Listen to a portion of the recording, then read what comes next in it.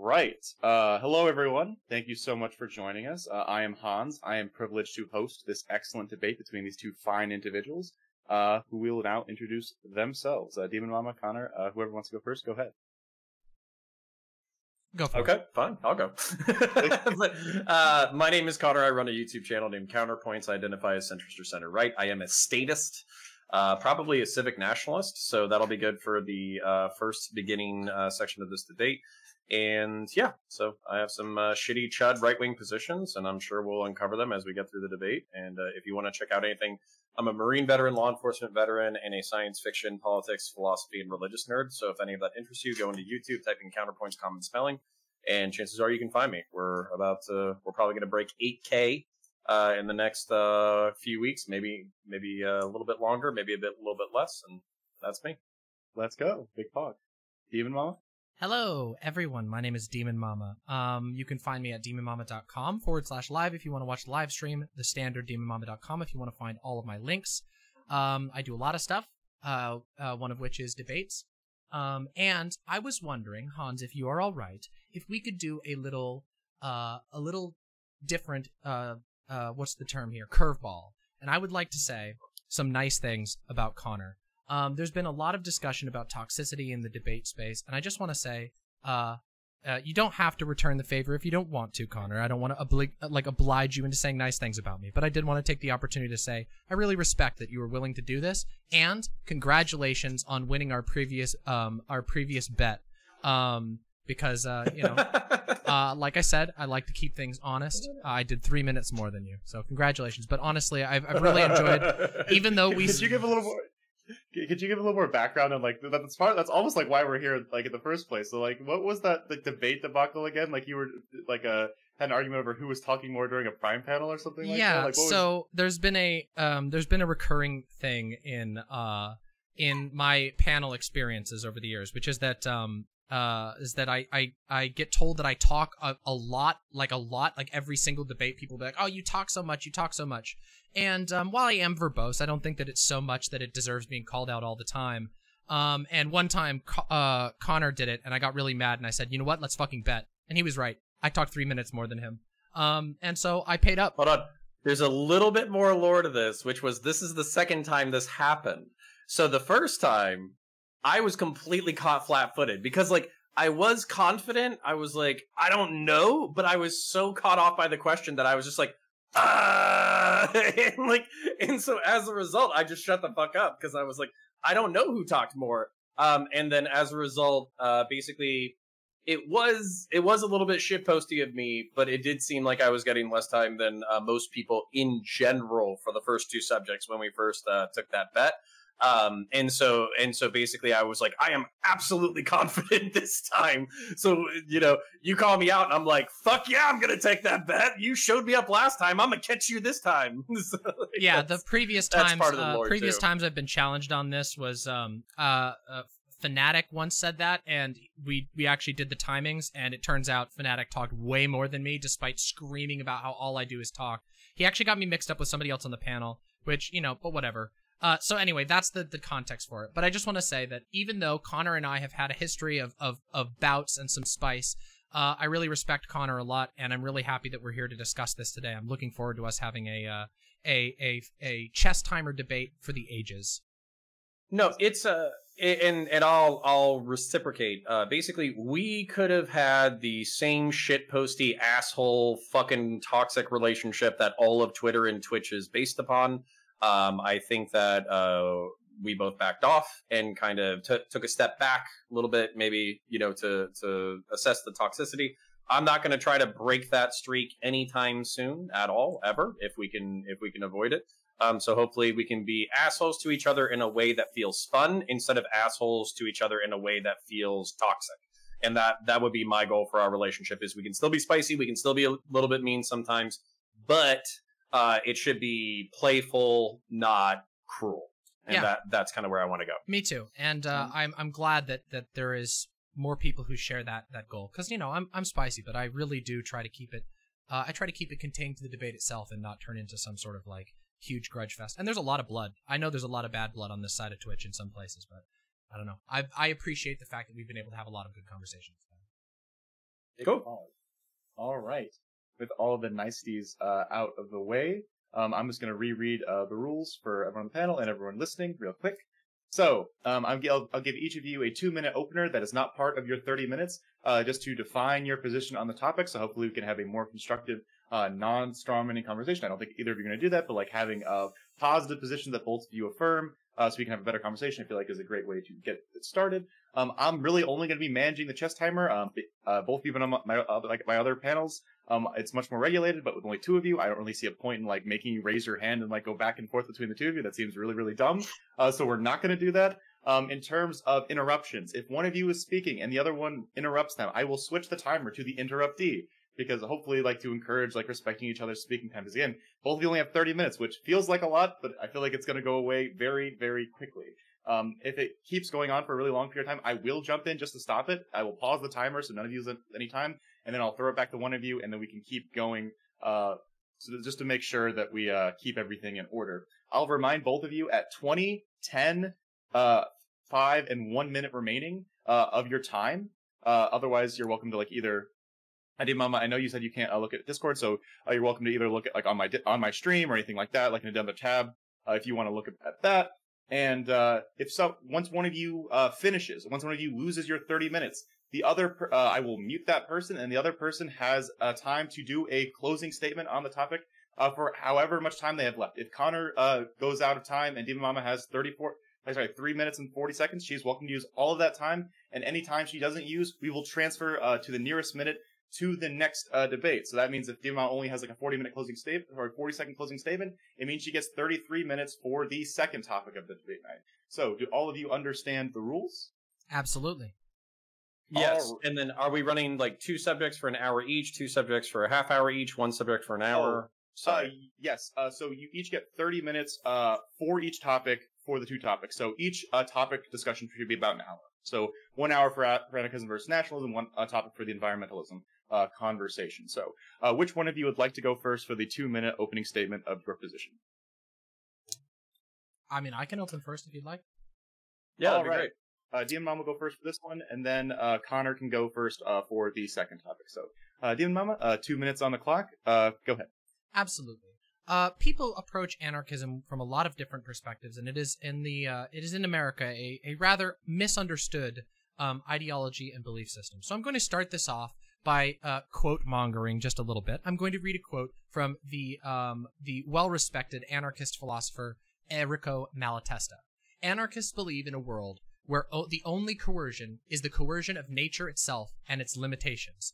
Anarchism represents a worldview, practice, and creed focused on removing coercive domination and exploitation from our political lives and our personal lives to the best degree possible.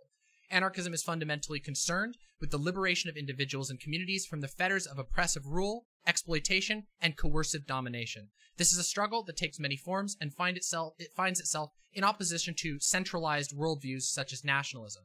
While nationalism offers a tempting illusion for some, a central construct by which all individuals can unite themselves into a single mighty force, the actual way that it plays out is that people chain themselves to this construct that is often manned by a group of individuals or a single individual who ultimately make the decisions of those people's lives.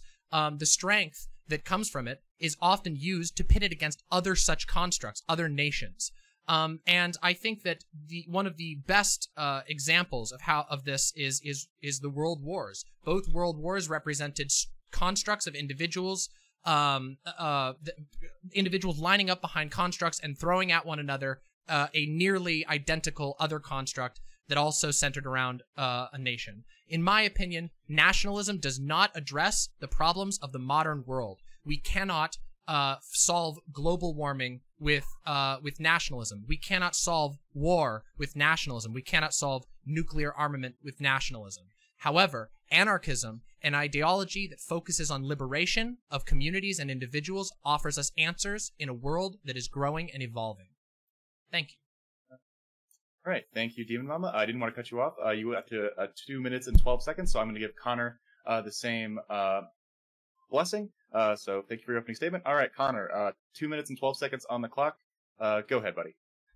Yeah, so I think that nation states are necessary from a geopolitical mindset to administer certain essential state functions. I think they're also necessary for a geopolitical purpose.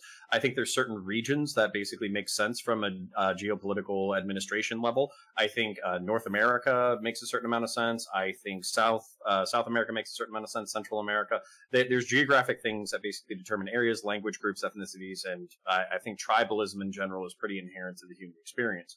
I am a civic nationalist, which means that I think that there's civic virtues that are important, and I think that emphasizing those virtues in a nation state and also promoting it worldwide is important. I believe in liberal democracy. I believe in individual freedom. I believe in republicanism. I believe in constitutionalism, not just because I was raised with these ideas, but because I've looked at the competitors, and I think that the competitors are far and away worse. So basically, I think these values need to be promoted, and voluntarism can only get you so far. There are some things that are not capable of being administered by voluntary commitment. I think that food is something that probably can't be guaranteed in any kind of way through voluntary commitment. I think security is not something that can be secured voluntarily. I think that medicine, doctors, is not something that can be secured voluntarily. And basically, if we want to promote these structures in a healthy and happy way, then we need a state in order to administer those functions. You did bring up an interesting point where basically nationalism is chaining yourself to a construct and then fighting other constructs. I think that's completely true. But I think the virtues of these constructs is interesting and necessary. So I would, while acknowledging the crimes of the United States of America and the Western world, I would delineate from a strong moral stance authoritarian communism or basically German fascism or neo-imperial Japanese fascism. I think there are stark differences in their opinions. Let me know if I'm running out of time. And then I guess I'll just leave the rest for the general. So the rest of it is just response. So I'll leave it for the general. All right. So, just so you both know, my third screen that I have the timer on is over there. So if I doesn't look like I'm looking at either of you, it's because I'm trying to make sure that I'm doing it as perfectly as possible for the changes. So, both of you have done your opening statements with all the time on the clock for each of you, 30 minutes, and everyone can see it.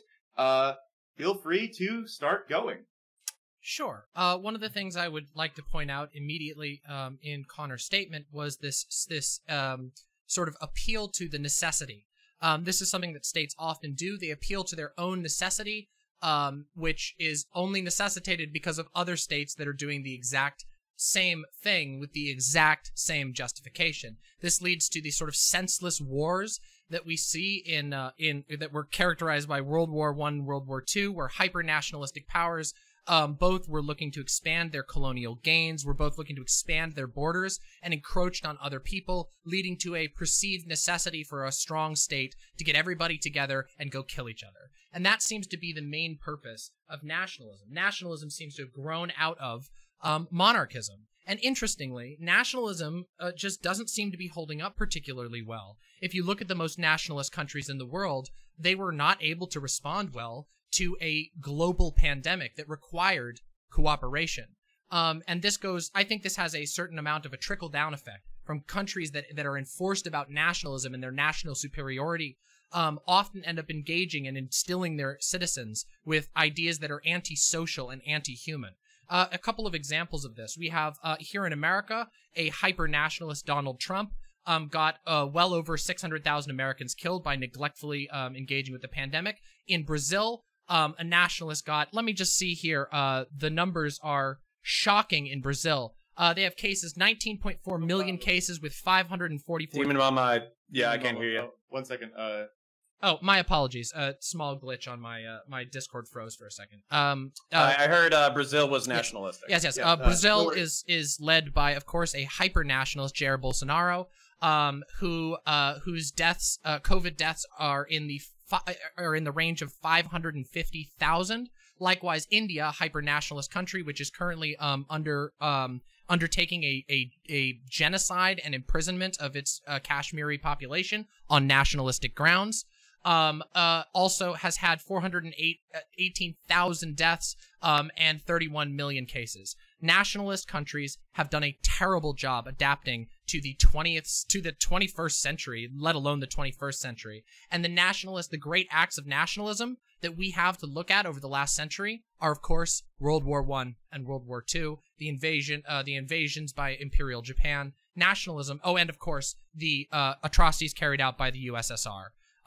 Nationalism is a worldview that encourages this sort of inherent idea of supremacy, and it is sort of the foundations of it are built on the idea that such evils are necessary to keep us safe. Well, I mean, let's take a look at post 9/11 to see all these things that are so-called necessary to keep us safe, and we realize those things aren't really so necessary, are they? Okay. All right. So I'll begin by basically responding to your issue so far, and then I'll try to double back to some things that I heard you say in your opening. So the appeal to the necessity. This is something that you started with and you ended with. I think it's absolutely true. It's not just other rival states. It's also other competing organizations that crave power. Not everybody is an anarchist. Not everybody is a libertarian. Not everybody is a liberal. Not everybody is live and let live. Our world is actually chock full of authoritarians, religious and political. And some of those basically, no offense, but like, some people who fight for those ideologies have to be killed in order to be convinced that their ideologies aren't correct. So, with that being said, jihadist terrorists being a prime example, you were saying that, the post 9/11 security apparatus and, basically is self-justifying and we don't know whether or not it was necessary and all this kind of stuff. Well, I mean, that's easy to say from a younger perspective. From my perspective, I saw 3,000 people murdered on live television, and I saw billions of dollars of property damage in a single day. It took like 1 hour in order to achieve that. So if that's the kind of thing that's possible, not even from a nationalist force, but from like a non-nationalist force, then yeah, you're goddamn right we need a fucking security apparatus. When it comes to senseless wars, I understand that you say that the instigators could be senseless in their motivations and that it was ultra-nationalism that drove them to do so. I would say the resistance to those ultra-nationalist instigators is something that was completely necessary and was absolutely necessary within the context of people resisting, whether you're talking about Great Britain, the French paramilitaries. If you wanted to use a classical definition for Jewish people and say that, the nation of Israel or the nation of, Jewish folk basically needed to resist Nazi Germany, I think there's absolutely a just cause for resisting nationalist and post-nationalist forces. And also, like, laying conflict at the hands of, like, nationalism purely is a little bit weird when you study history. Because, for instance, are we going to consider, like, Genghis Khan a nationalist force? I mean, we could make arguments for Imperial China. We could make arguments for all that kind of stuff, but like, are we gonna make these same arguments for pre-national tribalistic forces? I see nationalism as a balance of power game in which states lean into each other and strong states know that they can't take each other out. I also view this game that you're saying is kind of like silly or whatever. I only see it as like possible to not engage in this game once everybody lays down their swords, which nobody is going to do. So that's kind of where I'm at. We're like, yeah, sure. In the world where everybody is an anarchist, anarchism is possible, but not everybody's going to be an anarchist. Therefore, anarchism is not possible. Yield. Again, I think this comes from a sort of basic understanding of what anarchism is attempting to accomplish. I think some people look at anarchism through the lens of like authoritarian revolutionary movements, and that doesn't really map well to anarchism. Anarchists don't really believe that there's going to be some big singular revolution that's going to change the entire world into like an anarchist utopia. Instead, they believe in crafting functional societies that are able to resist unjust domination through numerous means. Sometimes that does involve warfare, and that does involve voluntary participation in warfare, which people will voluntarily engage in if they are threatened by a larger state. But there are other such, or by a state, there are other such structure or other such responses to this that don't involve violence or even what we would consider sort of revolution in the like Marxist-Leninist sense, where it's like you get a bunch of workers together and give them guns. No, in fact, all across Africa, for example, there are a number of currently self-identifying anarchist factions that have been able to avoid falling under the rule of warlords, of colonial states, by simply embracing a nomadic lifestyle, or by embracing a a independent lifestyle where they produce their own food. Now, this isn't the same solution for everyone. However, it is something that deserves to be looked at. Now, I'll notice that I'll point out that, like, when you talk about 9/11, our security apparatus didn't prevent or save us from not future 9/11s. The statistics on our security apparatus's ability to thwart terroristic attacks is terrible. And if you look at the source of what caused 9/11, which is undoubtedly a tragedy. Also, I know I'm younger than you, but I literally watched it on TV as well. You know, I'm 30. I'm only 30. So, you know, but and I remember how horrifying it was. It was horrifying. But the cause of something like that was very much the fault of the state. Our tampering in other countries has built up a level of hatred for our state that results in these types of things. And it is unfortunate that because of the way these things work out, that citizens pay the price. But that is ultimately the meddling of the state, and then the state saying, look, these people are attacking us. They're justifying their own existence by going and destabilizing countries, and then engaging in warfare and engaging in the restriction of freedoms of its own people in the name of justifying its own existence. This is something that states do all the time. They justify their own existence by causing the very crises that they need to respond to. And I think that there is a very valid critique on that when it comes to 9/11, but not just 9/11.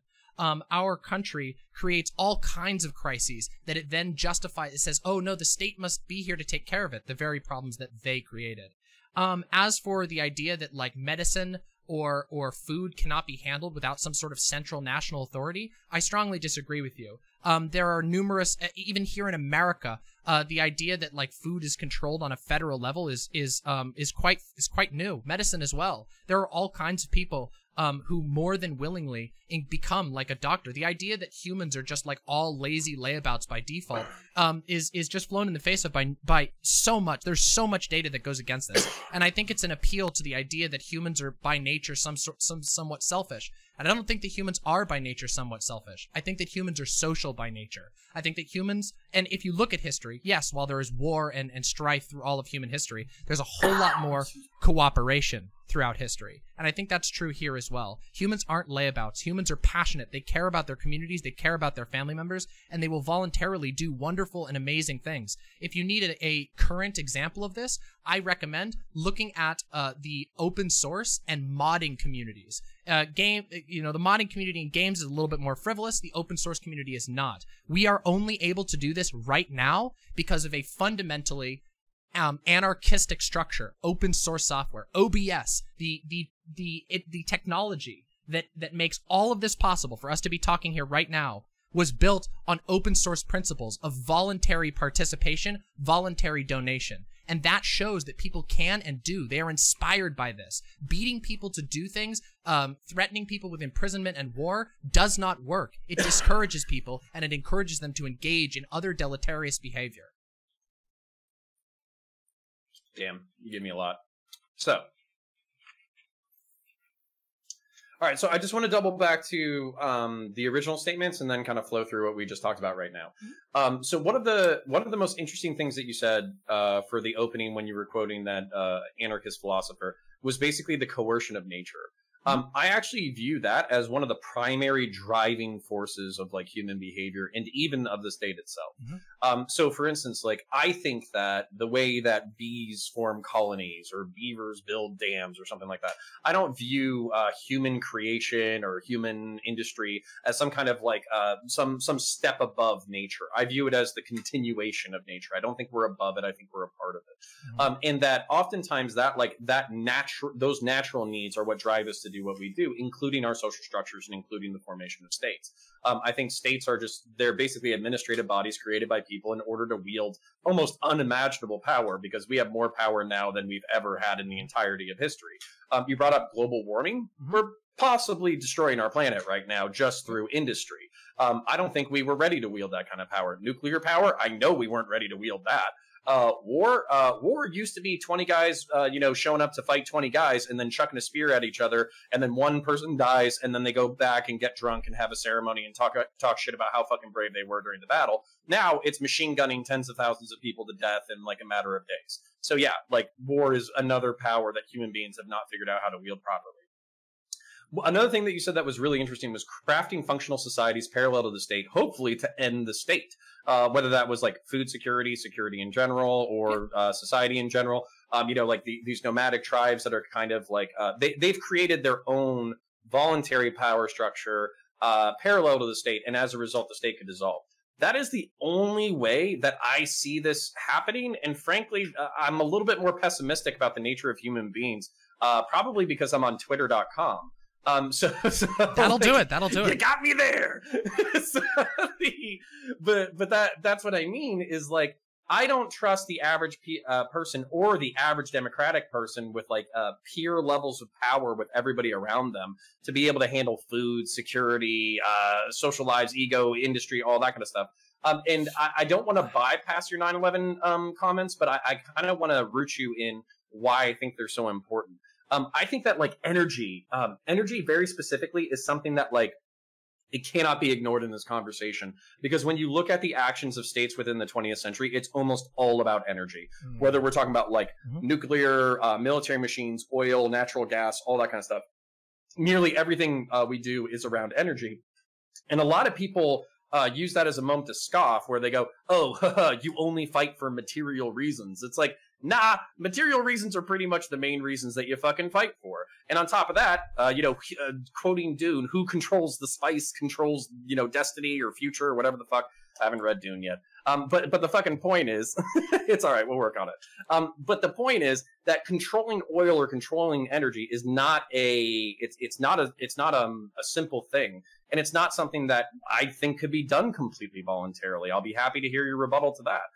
And then when we're talking about like food can be handled by a decentralized authority, my fear with medicine and food and security is that these things, when left up to the voluntary, will be done by a very select few people. And the demands of society are going to be a lot higher than the people who are willing to risk their lives for security, the people who are willing to spend hours toiling in order to guarantee food, or the people who are even capable of administering medicine in a responsible way. I don't even think that society is capable of generating enough people in order to do that, and that we have to have social structures that generate these people, that culturally pressure these people, that materially reward these people in order to go into these vocations, because on a purely voluntary society in which everybody just gets the same thing or approximately the same thing, I don't think these volunteers are going to show up.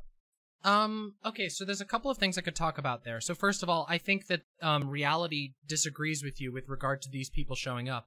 I think that a lot of people who are financially secure, we see this in our country, a lot of people who are financially secure pursue more frequently advanced education because they don't have to be forced into doing manual labor jobs that are largely not necessary. I make jokes about the Funko Pops all the time, but I mean, let's be real. There are hundreds of thousands of dollars worth of fucking Funko Pops that people had to labor and die to make, and they're just going to rot in a pile of garbage. And that's not to say that there isn't room for certain luxury goods, but we can acknowledge that this hyper centralized, hyper corporate influenced process has had more impacts than we like to admit sometimes. There's the joke about how, in America, you get a choice of 100 different nearly identical products, all of which basically taste exactly the same and do the exact same thing. Very, very wasteful. And this is a product of this type of hyper-nationalism, this idea that you can basically do anything to forward the state. Think about how America's agricultural situation has been converted entirely to corn production because of subsidies by the state. It is convenient. Can I ask you a question though? Sure. Very, very specific. So you were bringing up like Funko Pop production. You were bringing up how the United States or capitalist countries in general, or just I don't know. Yeah, I guess capitalist countries in general produce like different iterations of the same product that virtually do all the same thing, and it's wasteful. How in a voluntary society would you compel people to be efficient with the distribution of resources if everybody is free to do what they want? Why wouldn't people basically buy 3D printers and create their own intellectual property version of the Funko Pop and just Thank you very much for the raid. Of plastic bullshit. Thank you so much. Stay here. Sorry, I just got a big raid. I apologize for being a little bit expressive there. I just got a large raid. So thank you. If you want to address that, I can pause it. Can you just pause the time so I can welcome it in and be polite? Of course. Thank you very much, the serfs, for the raid. Please come and get comfortable. We are discussing anarchism versus nationalism. And then Connor. I love you all. Come get comfy. Come to the website, demonmama.com. So, I'm gonna let it run on your end for about 10 seconds just to even it back out. Yeah, sure. Okay. I welcomed everybody in.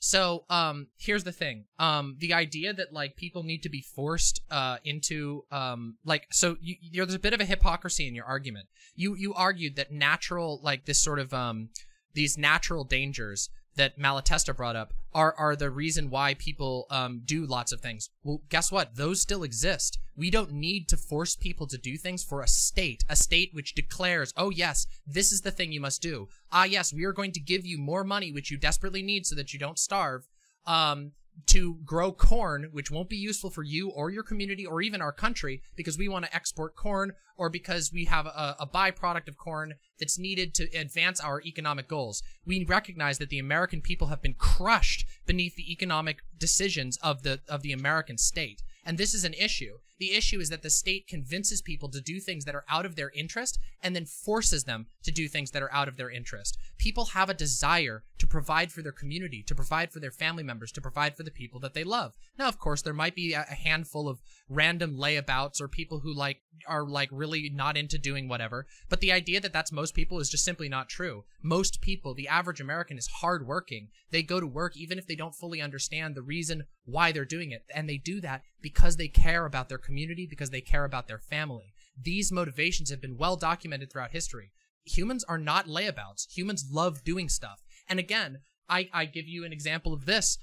Twitch politics is a very, oddly enough, anarchic space. Although there's all kinds of tampering, we all come together and we find these shows out of our mutual self-interest. You, me, and Hans aren't being forced to do any of this. In fact, we're doing this willingly and joyfully to hundreds of people who are willingly, joyfully, and voluntarily watching our show. This applies all over the place. In fact, I have studies to back this up. One of the things that I always point to when I'm talking to usually statist, communists is the idea that humans actually do a better job when they are appreciated at their workplace, even more than when they're paid more at their workplace. Workers who are regularly aware of the impact that their work is doing, and this goes all the way up to doctors, by the way. When they're aware that they're having a positive influence on their community, they are so much more likely. I don't have the exact figure in front of me, but they are ridiculously more likely to report positive job satisfaction even when they're paid less. And that's because people, as it turns out, humans really like to see the fruits of our labor. We really like to know that we're helping the people around us, the people that we know and that we see. This is something that Marx talks about with regard to alienation, although that concept is a lot bigger. The idea that we're alienated from the products of our labor, that we don't know where it goes or what happens to it, is a huge problem in this current malaise. People love to work. People put so much work into, again, game mods is the best one, something completely frivolous that people will work for years on just because they're passionate about that thing. So I would argue that a voluntary world is much more possible than many people believe, and that the state largely argues that people are lazy layabouts to justify why they cave your head in with a stick when you don't do what they want you to do, which largely enriches a handful of politicians and corporate leaders, at the damage of America. And not to go on a huge rant, I know I'm probably using quite a lot of my time, but I think this is important. If you look at the way that rural America has unfolded over the last century, rural America is now largely a bunch of copy and paste towns with a McDonald's, a Walmart, a Target, etc. These towns have none of the culture and none of the satisfaction, none of the communities that they used to have, because they've been hollowed out in the name of forwarding the economic well-being of an imaginary construct. An imaginary construct who could be controlled by Donald Trump or could be controlled by somebody else. But again, it is a construct that people are chained to and convinced that they need when they don't. All right, right before Connor responds, Dean Mum, I just want to let you know that you passed 20 minutes and you now have 17 minutes and 12 seconds left on the clock on your end. So, Connor, go ahead in your response. Yeah, so I'm a little confused, but I'm sure you can elucidate and clarify it for me. So one of the arguments that you made was state subsidization. Holy shit, that's a fucking mouthful. Is inefficient. I get that. But at the same time, what I asked you earlier that I would like you to respond to is basically when everything is voluntary, when there's no compulsion, when there's, basically nobody forcing you to do anything. What's preventing you from creating, 3D printed, IP violating Funko Pops endlessly and selling them on Etsy to nobody's benefit whatsoever, creating more trash than even our current market economy does? What's to prevent people from basically engaging in this voluntary behavior? And I'll bring up another historical example because you brought up, I'll let you respond, but just let me bring up another example. So for instance, you were saying that humans are motivated primarily in their self-interest, but also in the interest of their family and the interest of their community. What I would say is in the 19th century, you're absolutely fucking right. And this caused an ecological disaster. There were cash crops, basically crops that, the farmers wanted to grow because they knew it was their most lucrative thing in order to grow. As a result, they didn't do crop rotation. They depleted the soil richness inside the earth. And then as a result, they basically created an ecological catastrophe because they were acting what they thought was in their interest and in their community's interest and in their family's interest. And what it actually took in order to get people to stop doing this shit was like federal level intervention saying, no, motherfuckers, you can't grow whatever you want. You got to rotate crops. You have to adopt these best practices or else you're literally going to destroy your own ability to fucking exist. I can leave it there if you want to respond to that. Yeah, I can respond to a couple of this. So, you're welcome to. And maybe this might help in terms of like steering the conversation. If you're going to instead of like having like longer periods of speaking, if you're gonna and then one maybe ask a question the other one has to respond to again, it might be better if we try and follow this point by point, just to make sure that you're able to adequately respond to each other, just to make sure that the time disparity doesn't get too crazy on one end. Unless that's Connor's strategy. That was my strategy, Hans. Oh no.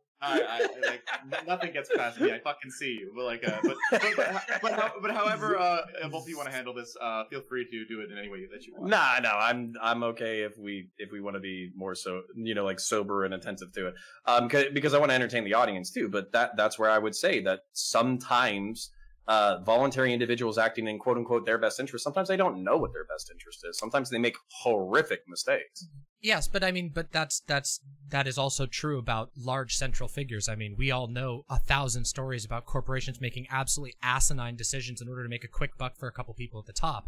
And I would argue that a couple of people making the wrong decision about their own local community, I don't know, there's some things that you could say that are very hard to predict, whatever. I think that the damage of that is significantly less and can be alleviated much easier than the types of mistakes that we see with regard to massive corporations or states imposing enormous ecological damage. I mean, I could talk about oil spills. I could talk about all of these decisions and mistakes that are made by large organizations, and because they have the power to do so, because they have the unmitigated, in many cases, power to engage in these things, they can do incredible harm on a scale that's hard for us to even comprehend, destroying entire environments. This is why these topics, I think, are very. Is this like post money though? Does money still exist? No, is there I'm a not universal arguing, currency? I'm not arguing. Kinda... Hold on, I'm not arguing about a utopia. I'm arguing about the principles of anarchism that we can put into effect right now, and the things that we should aim to do right now. I don't believe that there's a lot of useful conversation to be had around perfect utopian societies. I don't think that we're ever going to have a utopian society. However, I think that America could use a healthy dose of anarchist thinking in revolutionizing the way that we look, especially as climate change comes on. So to address the Funko Pop thing, first of all, if you're 3D printing your own Funko Pops and violating IP law, look, I don't endorse any violations of any law whatsoever, but I think it's super cool if you're making art that's improved and under your own control. If you decide to sell those on Etsy, that's great. If people really want that thing, they're going to buy it. What stops them from flooding the market? Well, what stops them from flooding the market is that nobody will buy it. See, that's the problem. When you have companies like these Funko Pop companies that are subsidiaries of another massive company, they can sit there and float and produce these manufactured fads that just waste resources, waste everyone's time, low product quality, horrible work conditions for the people producing them, and they are inventing the demand. The demand for all kinds of art and interesting products exists already, and we can sort that out among ourselves. If there's somebody who's really saying oh wow, I would love for a bunch of cute dolls, people will make those. They don't have to be done from some centralized, again, they don't have to be done on some sort of centralized focus in the name of the economy where everybody has to go, well, why do I live in a copy-paste town and all of our local culture has been crushed and erased? so that we can so that I can vaguely justify that our shops will be full of Funko Pops. This is the sort of alienation that, once again, that I mentioned that Marx talked about, where people don't even know what they're building anymore or why, and they're told they have to do it or else they starve. And they never get to find out why that's the case. I think, and with regard to in a capitalist system, some dumb fuck has to be buying them, right? Well, no, actually. There's all kinds of products that get inflated for no reason. Now, certainly there's some demand for Funko Pops, but if you go out to a mall, you're going to find 5 stores that are wall to wall stacked with Funko Pops, and their back rooms are full of Funko Pops as well. Do we have to keep it on the Funko Pop? Yeah, I think Funko Pops. I mean, I guess I find Funko it's Pops a powerful one because it's a stupid fucking yeah, product they're really that stupid. I'm not going to defend. But at the same time, there's a million of those. There's a million of those. That's everything. That's so many of these things. The thing is that guess what? There is a demand for delicious soda. I love soda. I fucking love soda. Guess what? Somebody in my town could start making, in fact, I buy local soda all the time. A local soda producer could set up a co-op owned soda production house, and there would be a crazy demand for that. I have a question for you, because I think I actually need to shift my frame a little bit, because basically I think I'm arguing against and trying to poke holes in like a utopian and anarchic future in which basically anarchists have propagandized society so fucking well that we've created parallel structures. There's no need for the state anymore. You just completely dissolve. Like 70% of the 70% of the population are anarchists. They want to create their own parallel societies and feed each other's needs and think communally and all that kind of shit. So the state just like withers away and dies. And then I'm trying to poke like bullshit in there for like basically the 30% of tribalistic dickheads that are going to ruin it for everybody because they're not going to think communally or they're going to have. Hold on 1 second. Because here's the thing is ultimately, I think what you're arguing for, weirdly enough, would be in line with a lot of libertarian thinking. Weirdly enough, I know CTV is an off-putting character, but CTV would probably, I agree with you on like 70% of the shit where it's like, yo, fuck the state, fuck central government. People should be looking after themselves. We shouldn't be waiting for Uncle Sam to come save us from our own problems. We should be thinking locally. We should be acting locally. We should be taking care of our people. We should be taking care of this, taking care of that. And if we're looking to the state to ban fossil fuels and do this, that, the other, then basically, 1, it's either not going to happen or it's not going to happen the way that we want it to. And then 2, on top of that, you're at the complete mercy and whim of other people. This is actually perfectly in line with libertarian thinking. Okay. Wait. There's a couple things there I really want to address because there was a couple things you brought up. Can I address a couple of those? Sure. Okay. Yeah, so first of all, 1 second. 1 second before you do, just letting Connor know. Connor, you passed 20 minutes a while ago, but you were talking. I didn't want to interrupt you. You're at 18 minutes and 6 seconds now. So go ahead, Demon Mall. Cool. Okay, yeah. So to address a couple of the things that you brought up, first of all, yes, there are libertarians who will claim to have the same views as me, and then when you listen to their actual prescriptions for society, they actually do not support any of the libertarian things they do. This is categorical of both ANCAPs and the Libertarian Party in the United States, which is ANCAPs are not anarchists in almost any way that you can imagine. They only have the most surface level aesthetic appeals. Likewise goes for American libertarians. They say they want a small state, but they regularly vote to empower the state to the greatest degree in the most violent way possible. Notice how people like CTV, not to rag on somebody who's not here, but CTV will advocate for an incredibly strong military, the military that basically makes it impossible for people to exist in peace around the world. But so that's one thing that I can address. And then the other thing that I wanted to address was this oh crud, I lost what was the first thing that you said in that particular. I don't know. I have early onset Alzheimer's. But I actually did have another question, and I'm sorry, I'm not trying to scapegoat. No, if you have it, go for it. It's just a quick one that I didn't get to address before. With regard to cash crops are a product of the very thing that I described before. Cash crops exist because of the need for an engagement in corporate trade that demands an incredible and unfathomable amount of tobacco. Not locally sourced tobacco that you can enjoy and share with your community, not weed that you can do, but instead this abstract ghost of an economy that you must chain yourself to, and that's where the demand for the cash crops come from. Also, if you notice, at the turn of the century, when we were in the Great Depression, the biggest pushers of cash crops were corporations buying out small farmers who were getting choked out of the market because they were no longer allowed to live as subsistence or communal farmers. Okay, but this is part of my problem here. So, for instance, like a cash crop in one of the most anarchic places on Earth, because it's basically impossible to rule, is Afghanistan with opium. Mm-hmm. And opium is not grown because some corporate push to get the entire world hooked on heroin. It's fucking no. You can say that the pharmaceutical industry abused opium. You cannot tell me that human beings don't just fucking love heroin. Oh no, absolutely. Okay? Human beings love heroin humans without love drugs. being propagandized. Yes, heroin. absolutely. I'm not saying that they're propagandized to love it. There's obviously a demand for drugs, but I think that Afghanistan is a very bad example. It is not. I mean, you could argue that in certain ways that there's like anarchic things that are incidental as a result of it, but Afghanistan was considered a key proxy state by two of the biggest imperial and nationalist powers, hyper-nationalist powers in the world that completely demolished that country. I think they could have established a very fair, just, and probably lucrative opium trade that wouldn't have even ever touched on the level of opium addiction and havoc wreaked by our own medical industry. The reason you can't really point to Afghanistan, honestly, as a representative of an anarchic location when it has been the place where both Russia and the United States basically threw bombs to scare one another. And you know this to be true. Like a simple analysis of the Russians' engagement in Afghanistan, it was a slaughter of unbelievable proportions. I'm mentally kicking it back to the definition of anarchic without rulers. And basically, just to explain this to a little bit for the audience or whatever. So Afghanistan is an incredible piece of geography. And what I mean by that is basically it's mountainous, very difficult to access. There's like one highway that goes across the entire country. And basically there's a whole bunch of communities that live without any kind of contact with the central government. Sure. Most people don't trust or like the central government, and the reason why factions, both the ones that we're allied with and the ones that are opposed to us, are so brutal is because they basically show up, kill the fuck out of people who resist them, and then say, don't make us come back here. And that's how they maintain power and control.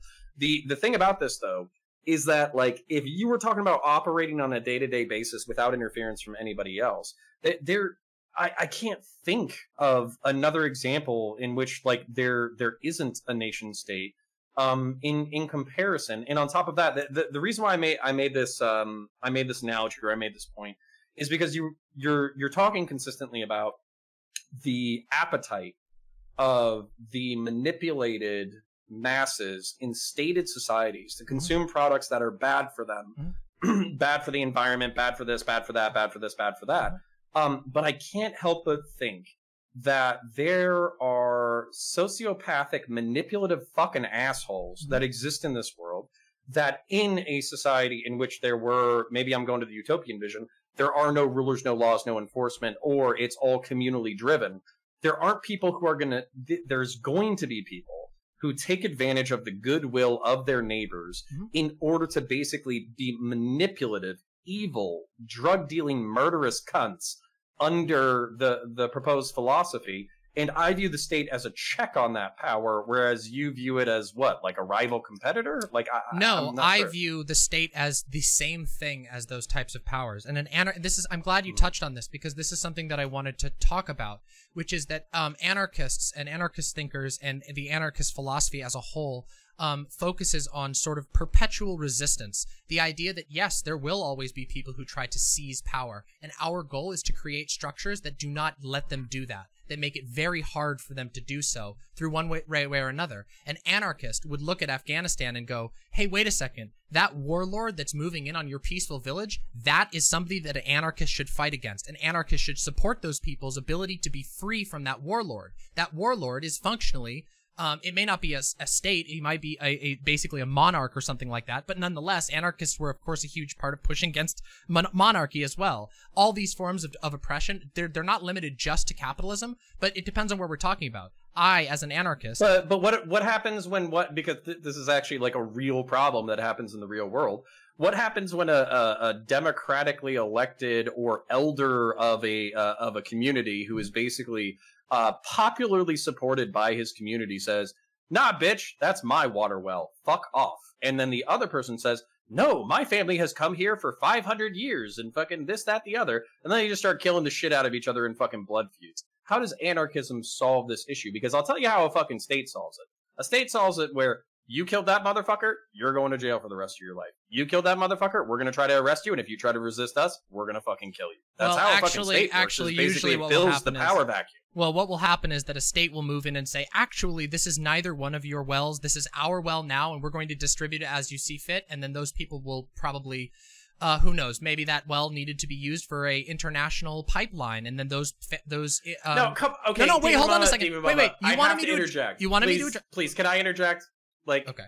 Like the reason why, and I am trying to be polite here, but the reason why I am skeptical and hostile to this line of thinking is because I'm sure you can come up with 10,000 fucking reasons, maybe a million, billion reasons of how states have abused their power within the last century, let alone within the past like 3,000 years, if you want to talk about proto-states. I'm sure you can. And I'm sure I can come up with 3,000 to 10 billion reasons of how individuals abuse their individual power and all this kind of bullshit. The thing is, though, I exist currently in a state that administers things to a certain degree. Are they perfect? No. Is Flint's waters fucked up? Sure. Are farm subsidies perfect? No. Do we have like perfect fucking food distribution? No. But at the same time, like we're rich. We have food security. We have water security. Yes, we fucking do. No, especially compared to a fucking anarchic society. I guarantee you we fucking do. We have security compared to plenty of other fucking societies. Hell yes, we do. And on top of that, I think that my perspective is borne out by stats compared to all of the fucking places in which there is no fucking government or the central government is weak. Almost guaranteed. So a couple of things I could say here. First of all, I strongly reject the idea that we are rich. Once again, like I would expect from a nationalist, you're appealing to a construct. Who is the we? I'm not rich. The people I know in my life aren't rich. Fucking Jeff Bezos can launch himself into space, but we are not rich. You see, you've appealed to Hold on a second, let me finish. We are not rich. Me, my personal life, my quality of life is reasonably good, but that's not because we are rich. That's because I engage. Specifically, it's unique in my position in that I'm an entertainer who I was lucky enough to find my way to get a camera. We could talk about all of that. That's not really necessary, but I was lucky enough to get a camera. I turned on my show and I said, hey, if you like what it is, throw some money my way. And that's how my show arised. And so I have a decent quality of life because of that. But I go outside. Trust me, I live in a place where homelessness is a current state of an emergency. We've had it declared for a very long time that we've had a homelessness emergency. There are a lot of people out here who are not rich, and yet you will sit here and tell me we are rich. No, your construct is rich, and that construct largely benefits people like, I don't know, Donald Trump, people like Jeff Bezos. That's not us. That's those people. And that's the thing that I'm talking about here. I have to point out why this is one second before Connor responds. Dean, I'm just letting you know you passed 10 minutes. You're now at 8 minutes and 58 seconds remaining. Connor, you were at 13 minutes and 19 seconds. So go ahead, Connor. Okay. So I have to point out that why this is completely ahistorical. So basically, you are rich, and on top of that, you're taught like just if you make $30,000 a year or more, you are part of the top 1% of the fucking globe. Okay, you just the food that you have just popped into your mouth, the guitar behind you, the air conditioning if you have it running inside your unit, the art that's behind you, yes! All of these are material fucking benefits that are not afforded to most people throughout history. And on top of that, this is one of the weird things about it. So, you kind of appeal to the nobility of yeomanry farming. Do you know what yeomanry fucking farming is? Yeomanry farming is working fucking 60 hours a goddamn week to bust your fucking ass to grow just enough food to not starve to death. That's not true, though. Winter. That's yes, it is. No, and on top of that, this is why we have industrialized farming. This is why we have specialization. The whole reason, all of the wealth that has been developed in capitalistic nations is very specifically because of specialization. I trust you to fulfill a certain social role.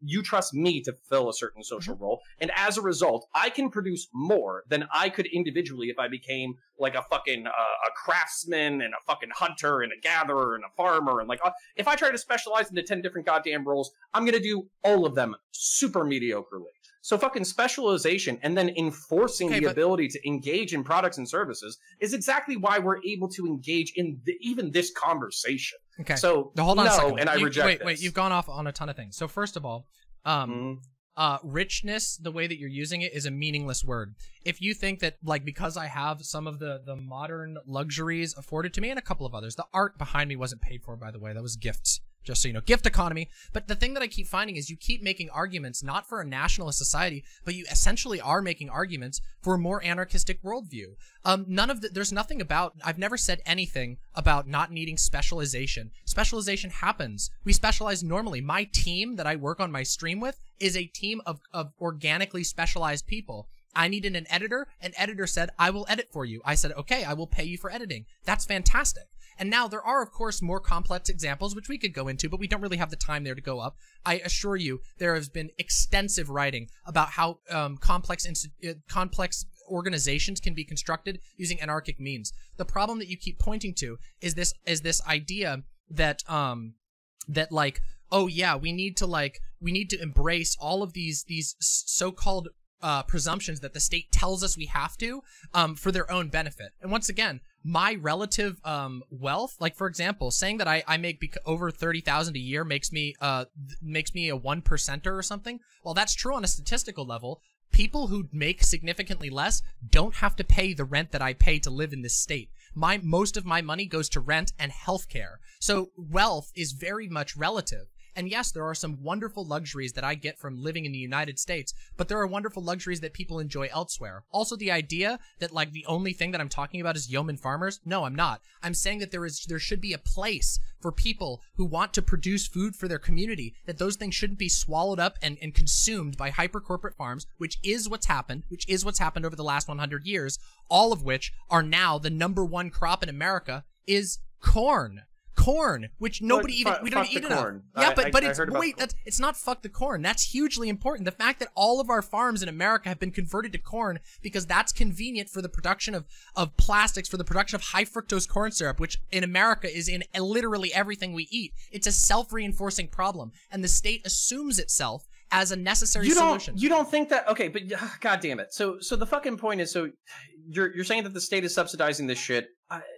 Like, what? People don't like sugar in an anarchic state? People don't like fuel or plastics? Like, no. Wait, what? Nobody said that. Wait, I never made that argument. There would be just as much appetite for these products regardless of whether or not it was subsidized. And on top of that, the fact that it's fucking subsidized makes it cheap enough for most people to consume readily. Like the subsidization but that's bad. argument. Like, wait, that's bad. You can make an appeal to inefficiency, but I don't think you can make an appeal to whether or not, like, it's not a matter of efficiency. I'm not making an argument of efficiency. Okay, because I think. Wait, hold on. I want to make a point because I think it's central to my argument. Okay, so there's this concept. It's flawed, but I think it applies. It's called Maslow's hierarchy of needs. It basically says that there's 5. I don't know why you're rolling your eyes, and I'll be happy to hear your counterpoint to it. Okay, so I said the thing. So basically, when it comes down to human need, there's very big. Just to explain to the audience, I'm sure you're already familiar. There's physical security needs, so food, shelter, water. Those are the things that you need to prioritize. After that, there's security, physical security, financial security, in order to be able to take care of yourself. If you're not able to take care of these 2 tiers, you're not going to be worried about anything else. After that is social needs, the ability to have a family or friends and express yourself socially within a community. That's the next tier of needs. The next needs is ego. So basically egotistical needs, achieving within a employment zone or artistically or whatever, basically filling your own ego. After that is self-actualization, which is basically becoming the best human being that you possibly can be. While still a flawed idea, the reason why I bring up this idea is because you were kind of like shocked that the libertarians would be willing to subsidize the military war machine because it basically abuses people worldwide and all that kind of stuff. The reason why I want to philosophically explain this is because the way that a lot of libertarians are like minarchists, which I could fuck up the term and the concept, but I'm going to use it anyways, which is basically saying that the one thing that the state should do is provide that second tier of need, security. Because without security, you're not going to be able to fulfill these other ones. And on top of that, these needs are supposed to be tiered, where if you're not going to worry about trying to achieve art or work ambitions, if your social life is dog shit, if you can't feed yourself, if you don't have physical security and all of that kind of stuff. And so for me, what I view a state's role as is maintaining the ability to move up and down that pyramid for its citizens while not necessarily sticking a hand behind their back and pushing them up the fucking pyramid. So I'll leave it there. Demon Mama, before you respond very quickly, just letting you both know, Connor, you passed 10 minutes. You're now at 9 minutes and 10 seconds. And Demon Mama, you are at 6 minutes and 38 seconds. So go ahead, Demon Mama. Yeah, so Maslow's hierarchy of needs has no real application here. I just think that most libertarians who call themselves libertarians aren't actually libertarians. They haven't really thought through their positions, and they don't really know why they go along with the Republican Party, but they call themselves a libertarian because it feels nice to say that you're a small state. I really do believe that. But I don't know, like with regard to the appetite for high fructose corn syrup, until high fructose corn syrup was invented by corporations as a way to cram sugars into drinks, there was no demand for high fructose corn syrup. High fructose corn syrup is banned. But what was their demand for? Hold on, excuse me, I'm not done.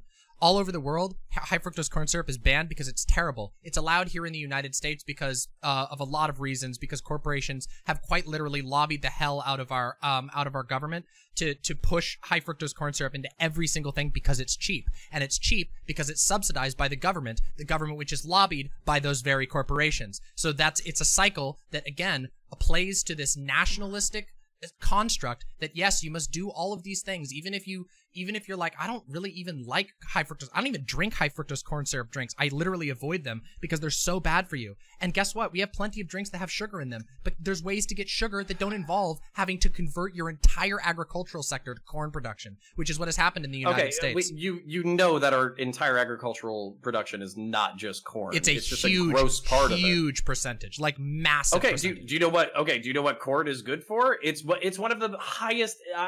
This kind of goes back to an earlier point. It's like it's one of the highest energy producing plants on the planet. The reason why corn is worshipped or was worshipped in South and Central America is because it gives you energy. It has some level of protein, and on top of that, it has vitamins and minerals. Like corn, but we're not, in and of itself is not nefarious. No one is saying that corn is nefarious. Based. In fact, I'm saying quite the opposite. Hold on. Wait. You asked me a question. Let me respond to it. Let me respond to it. Listen. Let me respond to it. Okay. You asked me a question. Let me respond to it. Corn is not, I'm not demonizing corn as a plant. Corn is fucking awesome. I love corn. But the reality is that we have endless tracts of corporate owned and corporate farmed, sometimes automatedly farmed land that just produce corn for the purpose of a handful of corporate products that are needed, such as high fructose corn syrup, to meet a need that has been manufactured. That has been manufactured by the people, again, who are the ones who are lobbying the government to get those benefits. It is wait. I'm sorry, Connor. Connor, okay. It is manufactured. Yep. And also, Connor, that's absolutely manufactured. And also, you're standing for the destruction of American agriculture. Can I explain why it's not? And I don't give a fuck. I think sugar tastes better than fucking high fructose corn syrup, but I'm going to explain how it's not. Okay, so fucking high fructose corn syrup is near identical to fucking sugar chemically. No, it is not. Oh my! You're so wrong. No, it isn't. Do we want to fucking Google it and look at the chemical structure side by side on fucking Wikipedia right now? Because we can do that shit if you fucking want. Fuck it. All right. Anyways, moving on. So the fucking point of it, the whole reason why this shit is fucking subsidized is because you're right. It does have a variety of uses. Ethanol, because we thought that we were going to be dealing with peak oil. That didn't happen because we ended up going to fracking instead of peak oil. And then also it can be used as a very cheap substitute for sugar because sugar is very labor intensive in order to harvest. Sugar cane is a fucking pain in the ass. It basically shoots up to fucking 20 feet tall and you have to beat it to fucking death in order to get anything out of it. It tastes fucking great, but at the same time, it's incredibly labor intensive. So high fructose corn syrup is a labor saving tool that's near chemically identical. Yes, it is. No, you're simply wrong on this. You're just dead wrong on this. And then on top of that, just interesting historical fact, I'm just going to throw it out there for the fucking audience. Part of the reason why the Caribbean was so fucking brutal compared to North America is because they were growing sugarcane. And sugarcane is so fucking labor intensive in order to beat down into a useful product. So while you can say high fructose corn syrup is fucking hold on. You poison, did something... chances are sugar is just fucking poison in general. I mean, yeah, I don't disagree with you. When consumed in vast quantities. Wait, hold on. So there's two things that you're wrong about. One, high fructose corn syrup is demonstrably worse for you. There's a reason why it's been banned in nearly every country in the world except for America. It's terrible for you. The chemical structure of high fructose corn syrup means that you get a complex sugar that basically explodes into even more sugar when you digest it. Anyway, I don't need to get into chemistry here. You're just wrong about the idea that high fructose corn syrup is not about customer happiness. It's about cost saving. And keep in mind that when you say that it's the labor intensity of sugar that made the Caribbean bloody, no, it fucking wasn't. It was American corporations literally buying up paramilitary. I'm not fucking kidding you. This is a historical fact. They hired paramilitaries so they could ensure cheap sugar so that they could sell it to consumers in America. Like What century are we talking about? The 1900s. This is ridiculous. 1 second, both of you, just before we I wanted to stop you earlier, but there wasn't really any stopping moment. Just letting you know, Demon Mama, you passed 5 minutes. You are now at 3 minutes and 48 seconds remaining. Connor, you are at 7 minutes and 1 second remaining. Instead of Demon Mama, you only have one placeholder left, the 1 minute time. So I won't stop the conversation at 1 minute because I assume if you're talking, you don't want me to ruin your train of thought. So I'll just scream out 1 minute left, Demon Mama, if you hit that point. All right, I won't pause this thing again. So feel free to start arguing about 19th century stuff again. Whoever wants to start with that. Yeah, all I'm gonna say here is that and I'll let Connor respond, is that you keep assigning things to the wrong source. And it's very clear that that the source that you're saying is not accurate. By saying that it's the labor intensity of sugar that caused all the problems in the Caribbean, no, it wasn't. It was American corporations. It was American government intervention. Absolutely. Intervention? When Spain still had colonies in the Caribbean, it was North America's problem that they were beating their fucking slaves to death? That's a weird-ass argument. No, not just North America. If we want to go back to the colonies, God, you don't want to talk about colonization. Colonization is one of the worst arguments. It looks so bad for nationalists. We don't have time to narrow down our fucking our fucking time frames or whatever, but I assure you that the Spanish Caribbean was very much a creation of its own fucking thing. So anyways, so here, just Googling terms because you're insisting that I'm inaccurate on something. Okay, so the chemical composition of fucking sugar is 50% glucose and 50% fructose. Do you know what the fucking chemical composition of fucking goddamn it, high fructose corn syrup is? 55% fructose and 42% glucose. It's literally off by a second, 5%. Hold on, Can wait. you taste the fucking difference? Hold on a second. That's fucking insane. That you would insist that this is chemically so different. Save the performance. I'm sorry, but I don't believe that you actually. Performance shit. This is massive. You're saying this is insane. You don't know what 5% difference is. Would you drink a coffee that had 5% cyanide in it? The numbers that you're citing are meaningless if they don't have context. That 5% change in fructose makes all the difference in the way your body handles it. And we know this. Fructose and glucose science are both kinds of sugar. Disagrees with you. You are just wrong on this. Every single nutritional organization in the world knows that high fructose corn syrup is terrible for you. And the reason is because the ratio of fructose is bad. Fructose isn't good for us. And yeah, sugar isn't good for us either, but high fructose corn syrup is only used here because it's cheap and because everywhere else said, holy shit, this stuff kills our people. Okay. I'll Google that, but I think this is bullshit. Anyways, I highly recommend you look into this because this is this is a matter of consensus in nutrition. Yeah, I'll be sure to check out the consensus between sugar and fucking high fructose corn syrup. And I know I sound like a smug douche while I'm fucking saying that. True. But I'm actually going to research it after this. I highly recommend it. It is worth reading. Okay, I will. Moving back to anarchism in general. If your primary argument, I'll, I'm a centrist, right? So I'll give you the fucking concession, okay? If your primary contention is that people need to be more communally minded, they need to be more individually minded, they need to stop looking to the state to save them, they need to create parallel structures to the state so we're not completely reliant on these fucking douchebags who end up shooting our dogs and raiding our houses for fucking marijuana. If you're saying that the state self-justifies through violence, if you're saying that they're competing constructs that basically result in violence, I think I agree with all of that, and I think anybody who's libertarian-minded probably agrees with you, even if there's massive philosophical differences. Where I disagree, which, I'm not trying to be, mean or anything here, but just telling you where I disagree. Basically, I think that the state apparatus is necessary. I'm memeing a little bit, but I think Twitter.com is evidence that fucking a flat, horizontal, no hierarchy democracy is basically a bunch of fucking people cannibalizing the ever-living shit out of each other. Anarchic utopianism, I would still have concerns, even if we said that this was a 1,000-year project to eliminate the state by basically getting people to be more communally minded. We've had this discussion in the past.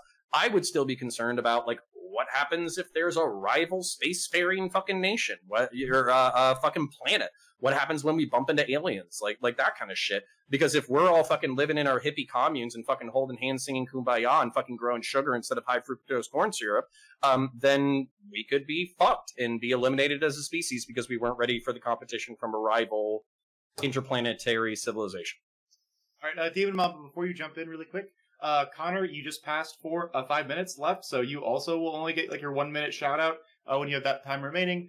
You're at 4 minutes and 10 seconds. Demon Mom, you're at 2 minutes and 16 seconds. And then as a failure, as a moderator, there was about a 10-second period there where Connor was talking and I didn't switch it from Demon Mama. So for the next, when Demon Mama was talking, I'm going to leave it on Connor for about 10 seconds just for the purposes of transparency. So go ahead. Yeah, I don't really think any of that addressed any of my points. Aliens is a whole other discussion that we could talk about. I could talk about how a potential utopian anarchic planet could resist aliens or whatever.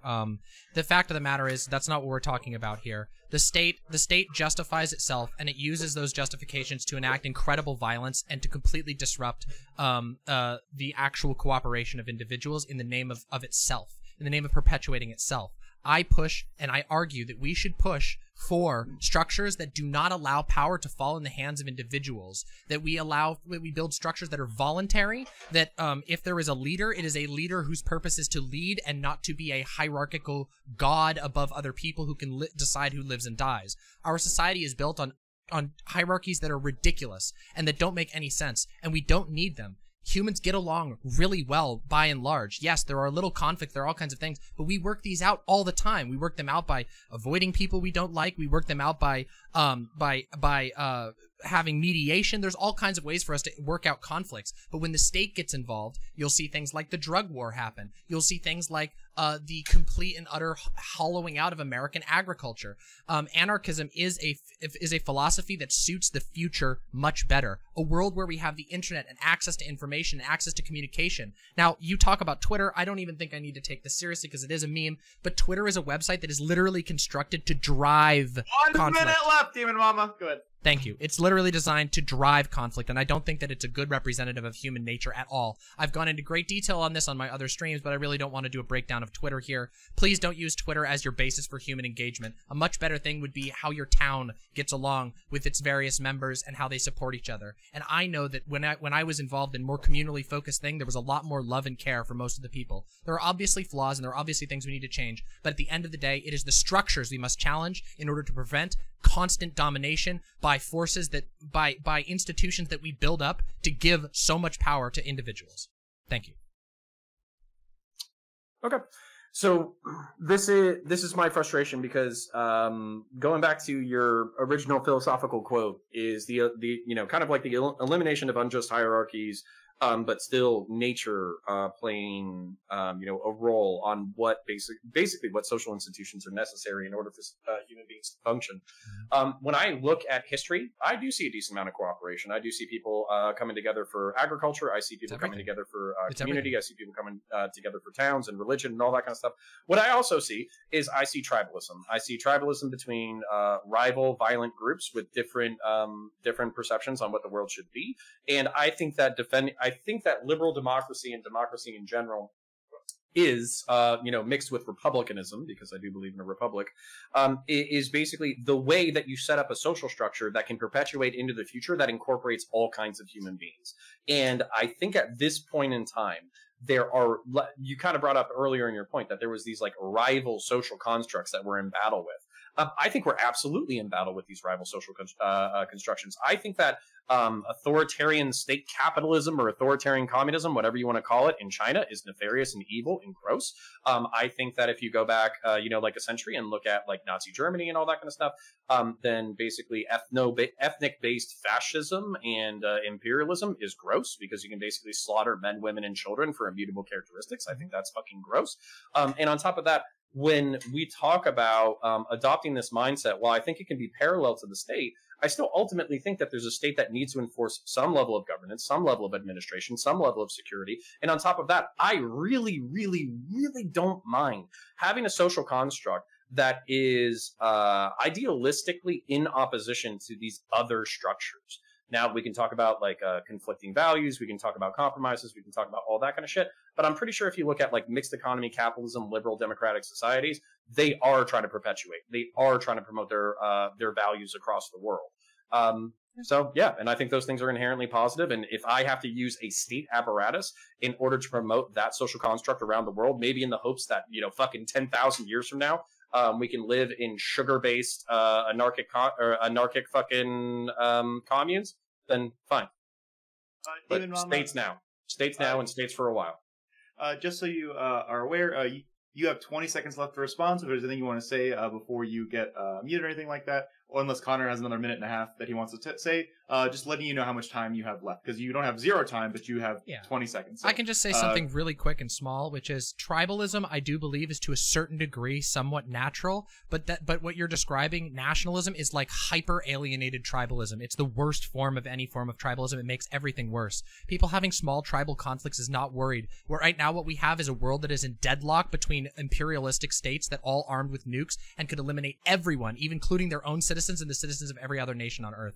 Anarchism is the real only way for us to reach justice. Demon Mama, as agreed to, you've been server muted for the next minute and 27 seconds.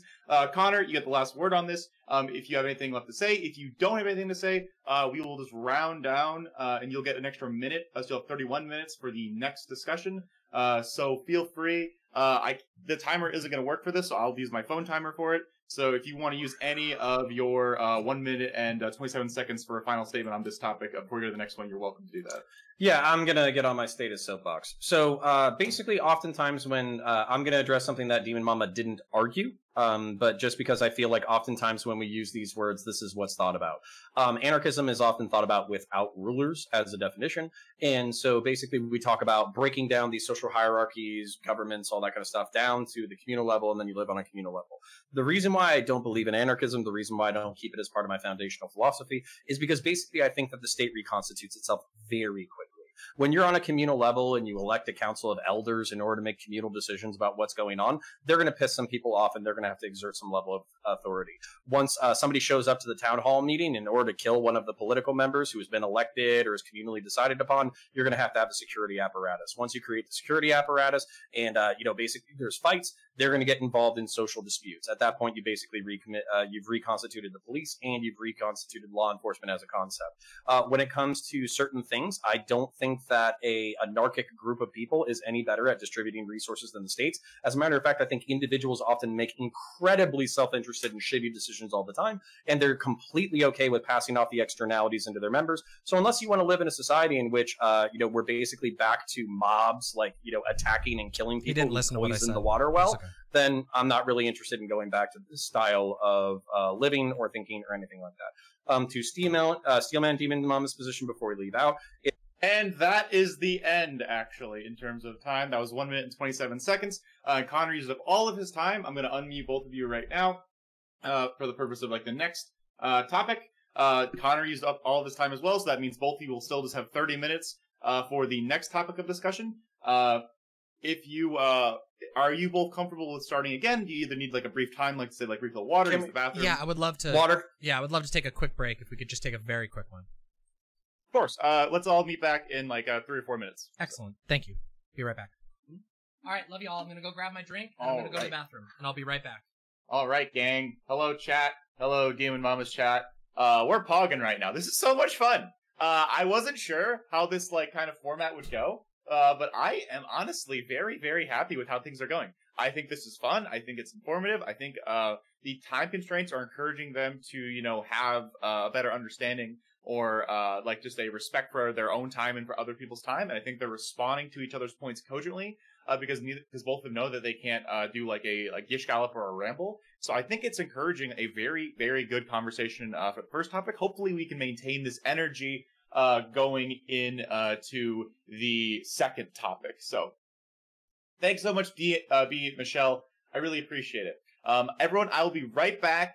I'm going to go fill up my water. I haven't really needed to talk very much, but I'll be back for all that sort of stuff in a brief second. If you like what we're doing here, if you like all this work, please make sure to follow the channel and subscribe to Demon Mama, follow Demon Mama, and then subscribe to Connor over on YouTube and all sorts of stuff like that. If you like what we do, please support the channel. We are doing great stuff and we are doing the big pogs. So everyone, I'll be right back to sneak up my water and some protein bars because I am a hungry boy. So I will be right back. Everyone be good while I'm gone. While I'm gone, one of my mods in chat, Roxy, and Roxy's in charge.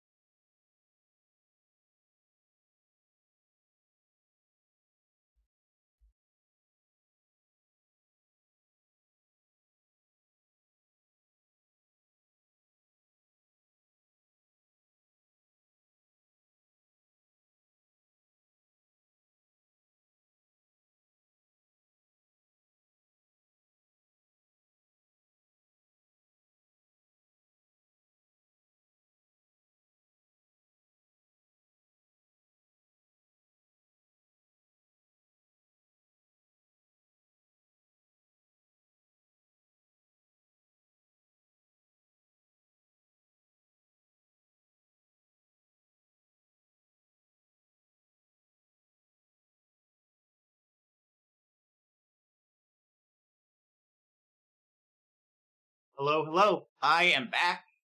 Good to see everybody. Hope we're all doing big hog. We are. Oh no, Roxy. I didn't know you were a mod. Oh shit. Sorry, Coco. I didn't. Oh, good giggly wiggly. I wasn't aware of that one. Oh. Hello. Right. There we go. I'm back, everybody. All right, Roxy, you're modded. Nice. Cool. All right. No. Oh. My chat. I'm back. Into oh, hello, welcome. Hi. All right. Hope you both enjoyed the first half. So let's just jump right in to part number 2. So let me describe the topic and briefly restate the rules just for the people who are coming in and haven't seen it. Our second topic is going to be it is a radical environmentalism. As defended by Demon Mama versus environmental reform as defended by Connor. I think this is going to be an excellent conversation on environmental policies and anything that we can do to help fix our planet and save it from the upcoming climate crisis. So everyone just remember, both of them get equal time. They each get a 2-minute opening statement that doesn't affect that time. If one person interrupts the other, I make the interruptee have the one that's losing the time for that topic.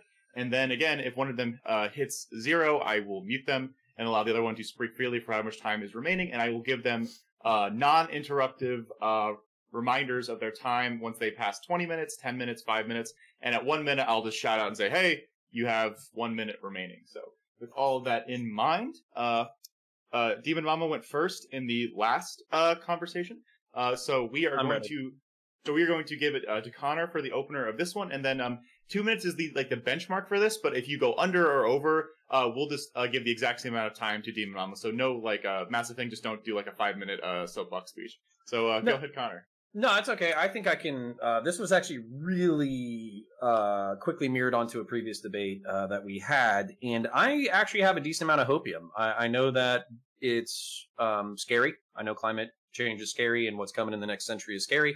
But I do have hopium because I think that these things can be sold to conservatives. I think that it's a question of packaging. I think it's a question of marketing. And I also think that this kind of goes back to the previous argument. I think that you can achieve these without a high level of force. While high density urban planning might be good for cities going forward, I think we need to integrate that into the system that we have now. When it comes to technologies, nuclear, renewable, natural gas, quick start plants, and all that kind of stuff, we can get into the technical details in the open. But basically, I think there's a lot of things that we can do and make it muscular and sexy for conservatives, because if there's anything that you can't do to a conservative is tell him that he has to respect the environment or become a nicer person. That is not a way to fucking sell basically a Green New Deal or climate change policy to a conservative. I kind of joked about this a little bit, but basically the new Ford F-150 Lightning, it's a truck that goes 0 to 60 in 5 seconds. It's pure electric. It has 400 or 500 horsepower. It has 3 hours of charge. It's pure EV. The way that you do that is basically having a co-sponsorship with Monster Energy Drink and sell it to fucking boomers in order to be fucking, hey, you can put your gun rack on your electric truck that does 0 to 60 in 4 seconds. So I think that's a lot more pragmatic than I don't know, completely overhauling when Demon Mama previously talked in the debate about in the previous debate about like redoing streets and cities. Like, I do not see American cities being ripped up and jackhammered in the next like 50 years and rebuilt in a new image. I just don't see it. So yeah, I'll leave it there, and I'm excited to get into the open. Thank you. Sure. Yeah, I can. Wait a second. I'm just making sure I don't have any reverb. Okay, we're good. All right, so Demon Mama, you have 2 minutes and 3 seconds on the clock. Connor had almost on the dot, so 2 minutes 3 seconds for your opening statement. Go ahead. Okay. I simply want the audience to consider, what do you do when climate change is barreling down about you and your government has been ignoring it for 50 years? Because that's the situation that we find ourselves in. Whether through congressional deadlock, whether through lobbying, whether through misinformation or massive propaganda campaigns that claim that climate change isn't happening, we find ourselves in a position where our government is incapable of saving us from climate change. Governments are not going to do it. They simply aren't. The timescales do not line up, and every major climate scientist in the world is saying this. That not only are we behind schedule, but we are now surpassing every single day landmarks that we shouldn't have. If you go and you even look at the footage that's come out of the flooding in China and the flooding in Germany, the fires in all across the United States right now, the drought that's currently happening in my state. This is a rapid acceleration, and every single environmental scientist in the world is screaming about it, and nothing is being done. And I think that is because, to tie this back a little bit to what we were talking about before, we have embraced a state solution by sort of passive and active reinforcement that doesn't actually address the problems. Again, we are rich. No, the 1% is rich. Everybody else is going to be affected by climate change. We have to change that, and we have to do it radically. We can't aim for electoralism when there is a gridlock in the Congress. We have to organize as communities of people, an anarchic, radical environmental change. And yes, while I agree that jackhammering up streets is probably not going to happen, what is going to happen if things don't change is abandonment. And that means we'll need to rebuild anew. And when we build anew, we need to build things that will last and that won't make the problem worse.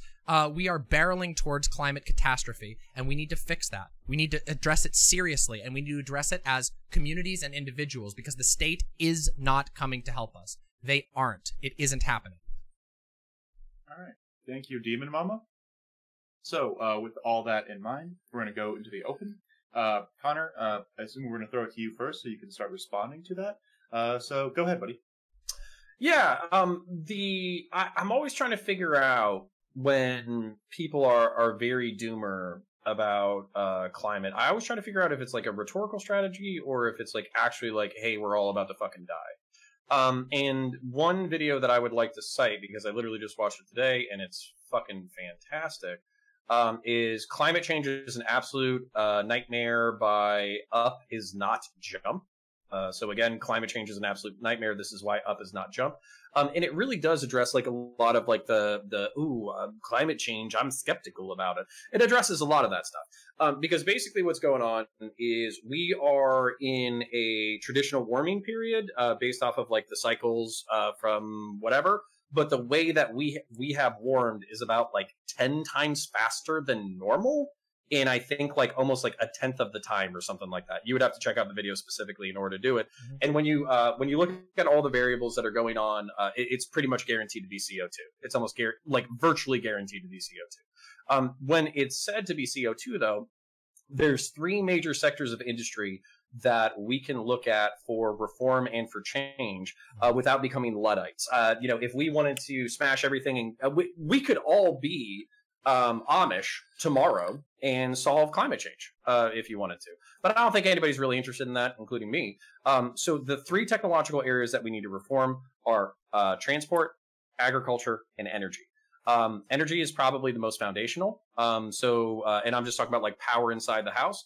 So when it comes to that, everything needs to be electric inside the house, and we need nuclear, renewable, and maybe carbon capture.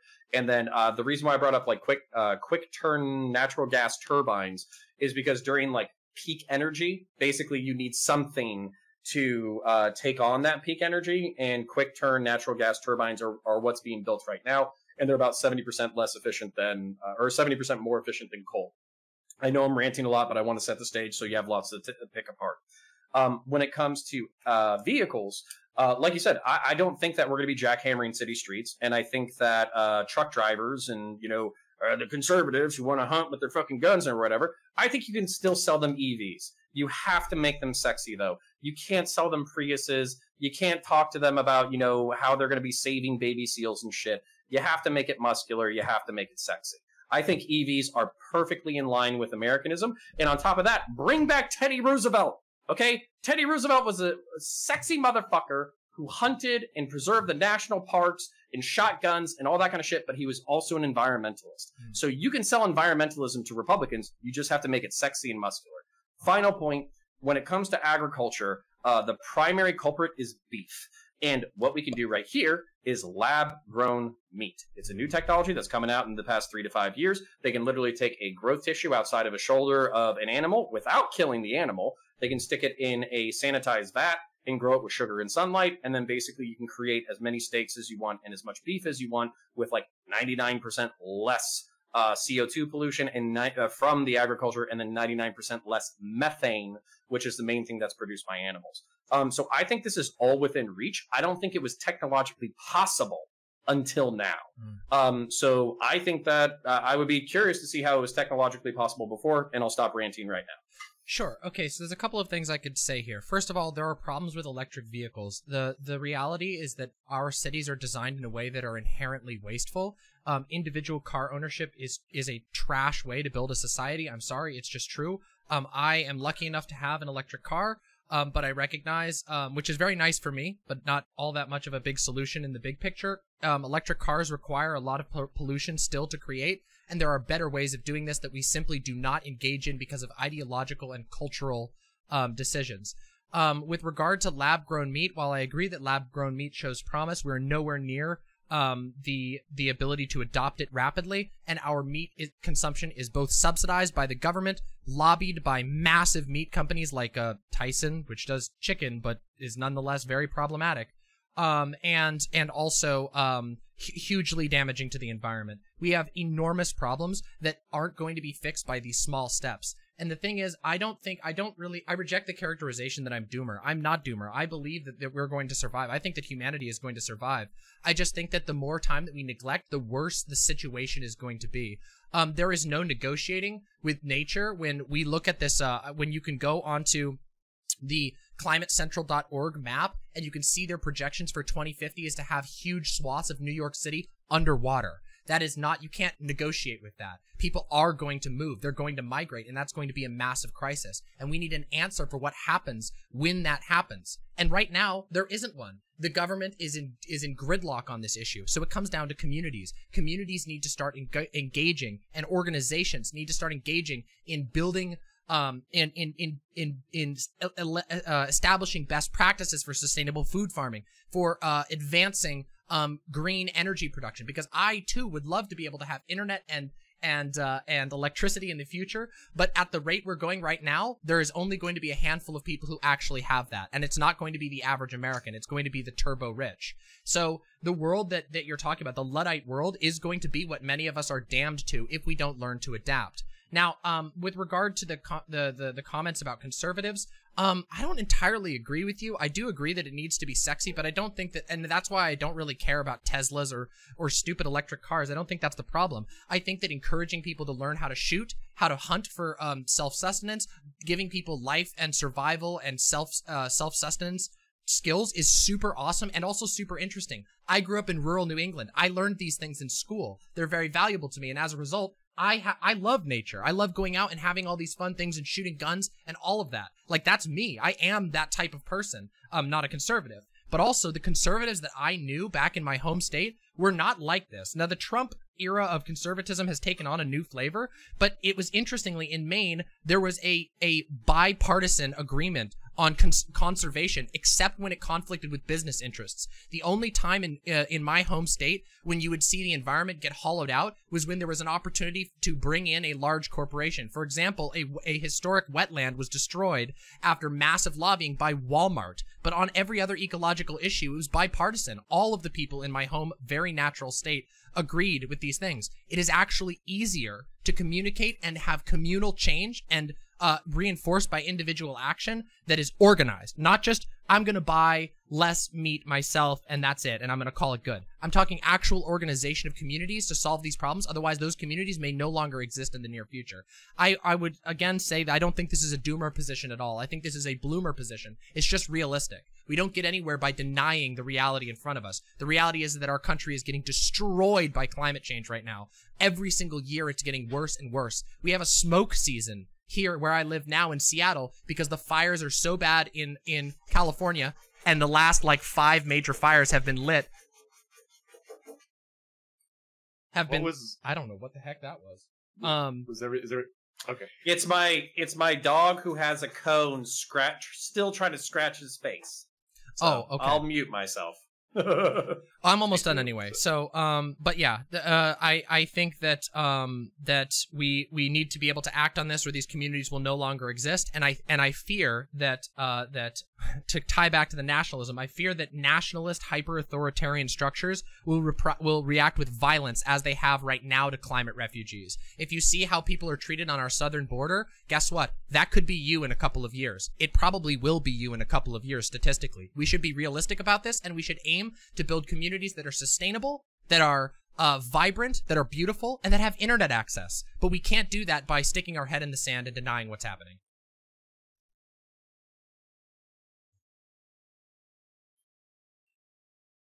Sorry about that.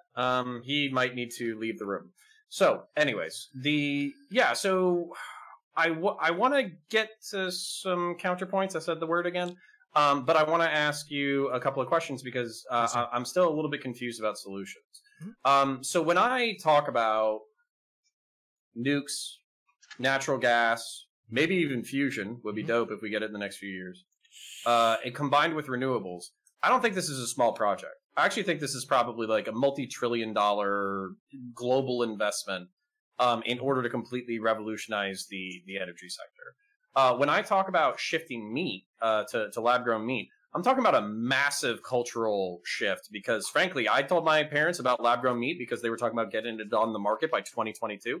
And my mom basically said, I would never eat that. I'm like, what if it was genetically identical and you didn't have to kill an animal in order to do it? She's like, I don't care. I would still kill an animal. It's like, well, fuck. I guess that's the culture that I have to fight. So I'm not, while I'm bloomer about my own prescriptions, and then I know like EVs, there's like limitations when it comes to batteries, like lithium, lithium for batteries. They're working on graphite batteries. We'll see. I know that individual car ownership isn't great, but I think switching everybody to EVs, where at least the only carbon that's being emitted is the ones that are used in production and not necessarily after that. And if they're hooked up into an electric grid after that, then that's way less of a fucking problem. And then on top of that, if we add on top of that carbon capture, I don't see any of these things as moderate. I see these things as quite extreme. Maybe I'm looking at it from like a nationalistic lens, which is part of the reason why we don't agree on prescriptions. But then that's kind of where I'm curious, because I'm talking about like a multi-trillion-dollar investment in energy. I'm talking about shifting culture completely when it comes to vehicle usage. I'm talking about shifting culture completely when it comes to meat consumption and the products that we use for meat. I don't see these as simple things, and I don't see these as things that even if I solely dedicated the rest of my life to achieving these things, I think that I would achieve a tenth of what I wanted to achieve in the next 30 years. So my question is, I heard the term organizing and building sustainable communities, and I just don't know what that means. Like, what are the prescriptions? Like, what do you want people to do when they wake up? And then if my ideas are kind of like fanciful and hard sells, are your ideas easy sells or sells that you think that can be made? Yeah, I'll pull on a little quote from our dear friend and philosopher Slavoj Žižek, which is that we shouldn't be demanding a higher standard of living. We should be demanding a better standard of living. I think that many Americans are very dissatisfied with their life as it currently exists. Many of them remember, I even remember this. I remember how different my own childhood was from now. This is not to say that we're Luddites, but to say we should go back to Luddism or anything along those lines. Just that we have constructed ourselves in such a way, arbitrarily, mind you, largely at the bidding of major corporations that influence our government, that we live lives of endless work, of gig economy labor all the time. I think that we can build more localized economies that are focused on meeting the needs of people nearby, that cuts out the need for a lot of our wasteful logistics. We have the space for it. We have the people for it. We just don't have the political will. And this is the problem. The problem that the appeal that I'm making, and the reason why I'm pushing so hard for like anarchic solutions to this, is because I tell you again, this is not a matter of doomerism. It's simply a fact. Our government is not acting fast enough. They have not acted fast enough, and they are not going to act fast enough. Even if they do the things that you propose, which they seem to be unable to do, that would not even be close to enough. That is not radical enough to deal with the changes that we're looking at. And here's the thing. If we don't take a path that actually meets these things heads on and comes up with solutions that people can work on together to save themselves and their communities, they're just going to die. And I don't want that. I don't want people to just die because the state knows that, well, okay, yeah, we lost a couple places in Seattle, but it doesn't affect me. We lost a couple of acres in here, but the people who are ultimately running it aren't affected by it. And that is what we've seen. We've seen a resistance to any sort of meaningful environmental change, and we've only seen things get worse and worse and worse.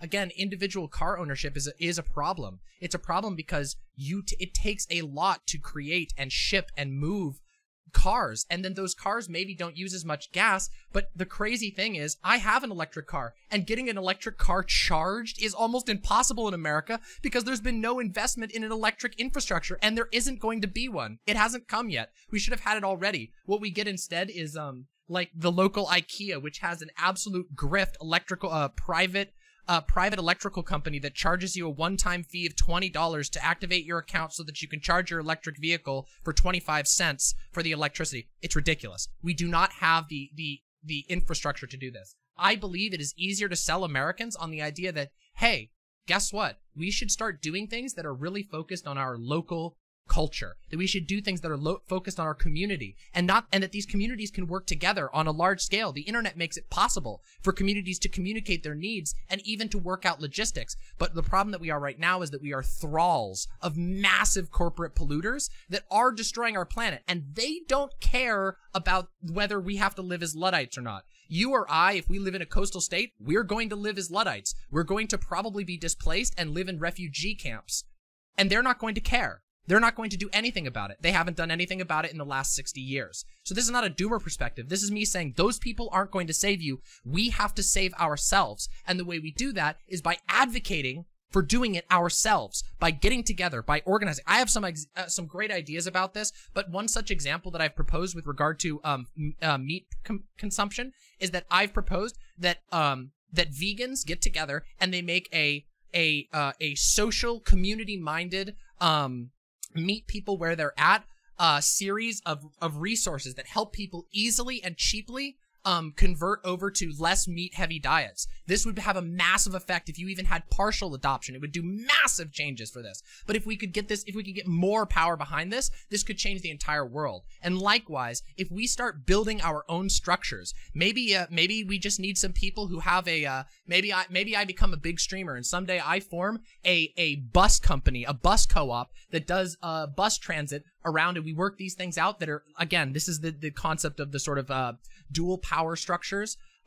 These are the sort of things we need to do because the government's not doing it. And of course, there are some things that make me a little more doomer. The power of oil companies to crush their opposition, the power of some of these tech startups to completely crush their opposition is pretty massive. Their power is unbelievable, and maybe we can't overcome that. But I'm not a doomer. I think we can, and I think we can do it ourselves by organizing together, by pooling our knowledge, by accessing the unbelievable free information that's available on the internet, educating ourselves, and building structures that do better for our society and don't just leave us to become Luddites when we are inevitably left behind by the literal billionaires that don't give a shit about us.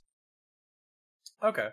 Well, so I pulled out probably two specific prescriptions that I kind of liked, but I want to nail you down a little bit harder. So basically, I love the word thrall, by the way. I don't know if anybody plays the video game Destiny, but thralls are some of like the grossest enemies in there, and they're just like these little like, you know, like zombie monsters that come after you. I love shooting those bastards in the face. So I have one question that I want to post at the end, but you kind of pointed out that there's no investment in electric infrastructure. That was kind of what I was proposing, was basically saying, like, you know, we need this multi-trillion-dollar investment, and we also need to change the culture around electric car ownership, lab need, and basically all that kind of stuff. And also on top of that, one of the things that you said that I think is actually incredibly important. You mentioned abandonment as an opportunity to rebuild. I think that's super fucking smart. Because if I go to my city council right now, and if I say, like, hey, single car ownership is going to destroy us all, we need to jackhammer the fucking streets right now and create high density urban housing, I'm going to get laughed out of the fucking room. I might even get arrested, right? So whereas if there are new opportunities, for instance, remote work, is changing the American economy, so people are moving to new cities. If those developments were basically saying, like, hey, we need to start thinking about the way that we consume stuff, maybe higher density urban housing that is still pleasant for the individual to live in. Maybe that's the way that we should build the city as it grows up, because if we do the quarter acre, 1,500 square foot, 3-bed, 2-bath shit, we're just going to fuck the planet even harder. So I think the abandonment thing was a really good point, especially as people move inland and cities inland grow. I think that that's an important point. My beef is coming from, I've heard two good suggestions that were specific.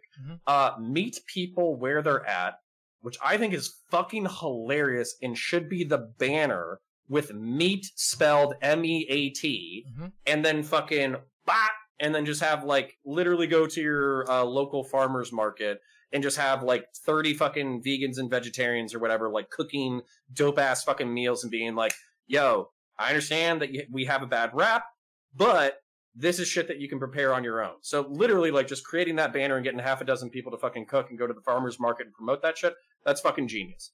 But while it's genius, it's just a reduction and a slight modification in culture. I'm not saying it's not a good step. Yeah. I'm just saying that it's a slight reduction. It is not a cultural change.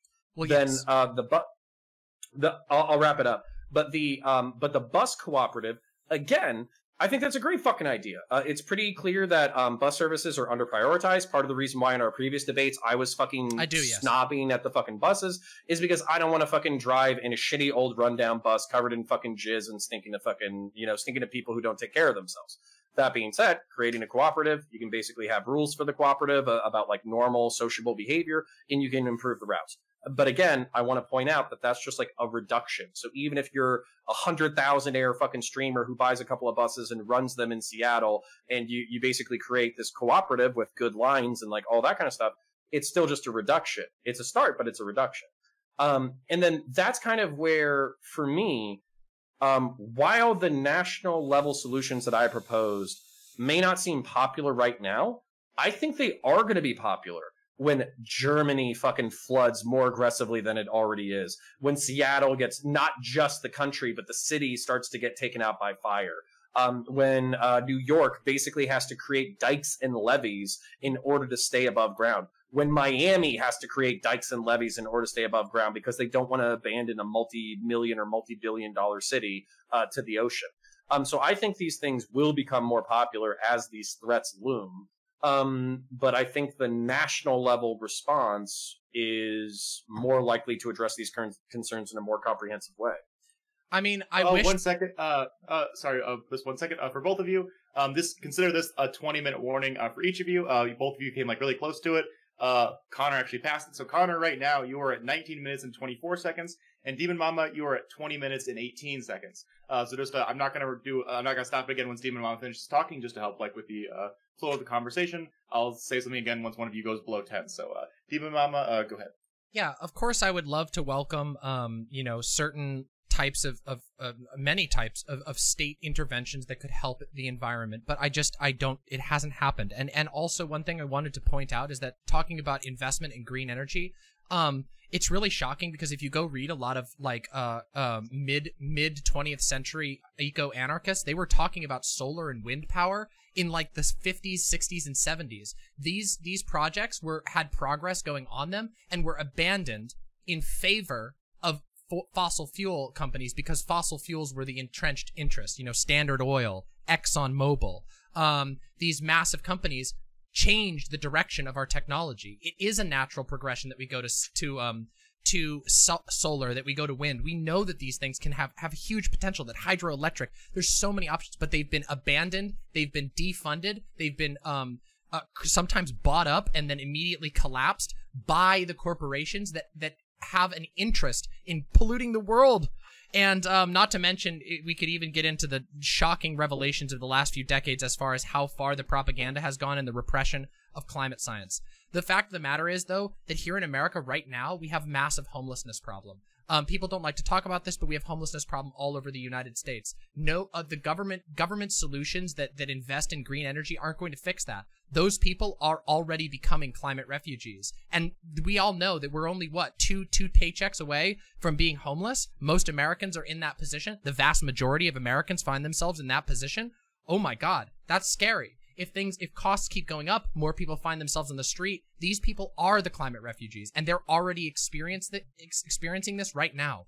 I lived in an area that was racked just a year ago. I fled north because I lived in an area that was completely burned, and our actual quality of life was severely damaged by the wildfires in California. We had our power shut off for weeks at a time. I'm saying we didn't get in. We lived like Luddites. We had to power. We didn't have heat. We didn't have AC at all. We didn't have internet. We didn't have power. We had battery operated everything for weeks at a time because of shutoffs by a state-sanctioned corporate power provider. And this is really, really a huge issue, and I think that people underestimate how bad it really is for a lot of people, even in America, but it's only going to get worse, which means we need answers. We need answers like a cooperative bus company. We need answers like a group of passionate vegans getting together and teaching people. We need them to inspire other people, teach other people. We need this to grow as fast as possible. And I think that pointing out and showing people the ravages of climate change and being realistic about it, not doomer,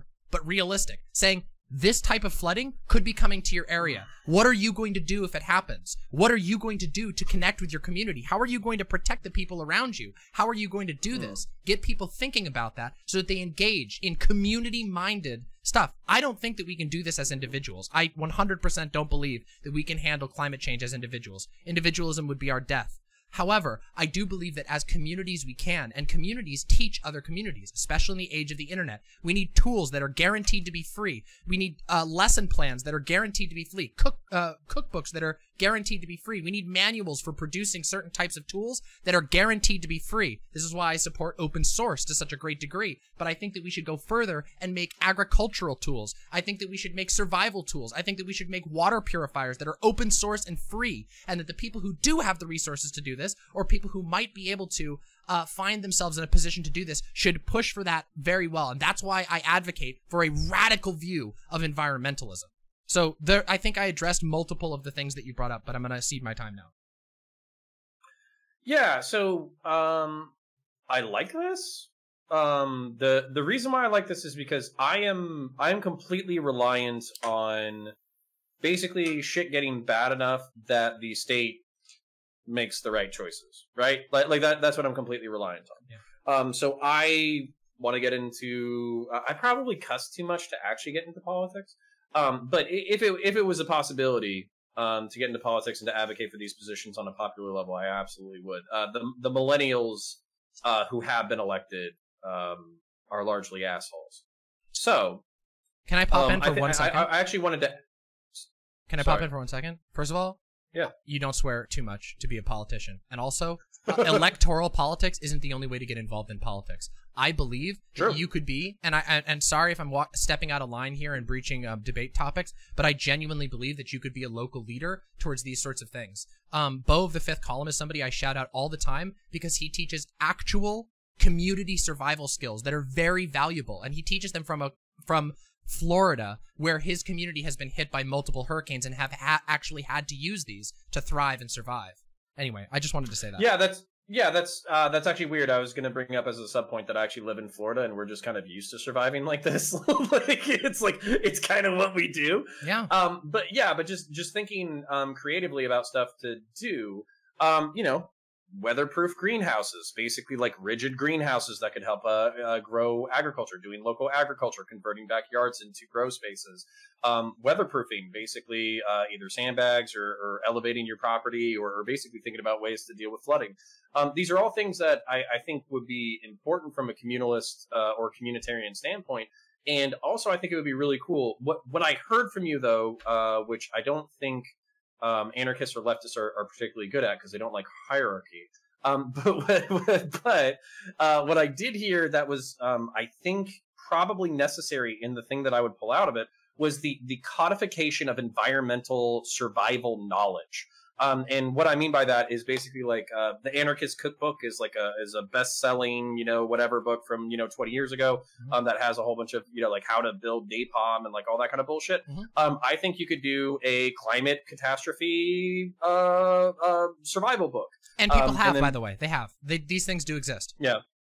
Okay. Yeah, but then how do we codify it, popularize it, and implement it on a communal level, which I think is the harder thing. And then the one thing that I thought was really important that you said, building a community mindset. And the reason why is because I live in a atomized community. I barely know my neighbors, and the ones I do know I don't like. So basically what I've kind of joked about is like, if this shit goes sideways, I have a gun, I'm going to survive. But I'm going to do nefarious shit in order to survive. Whereas, if you actually built a community-based mindset, you could have community food security, community security, communications, first aid knowledge, all that kind of stuff. And if you built that out with other like-minded individuals, then you would probably stand a better chance of surviving the thing. And I think that's fucking beautiful and dope. Hell yeah. So, can I mention something like that? Just as a very practical, real example, my local anarchist political organization group during COVID ran a massive, absolutely massive, and this was run out of a Google Sheet. That was the level of the hierarchy was not there. Hierarchy was organizational only, and everything was voluntary. Ran a massive food delivery option, which I did. I went and delivered food multiple times, and they delivered hundreds of thousands of dollars of food with just donations, volunteered time, and a little bit of organization. They literally saved people. I can't tell you what it was like to go deliver food to somebody's house and have them just be like, thank you for doing this. Like, my family wasn't going to eat otherwise. And that's like the personal part, but when you look at it on a big scale, they did it.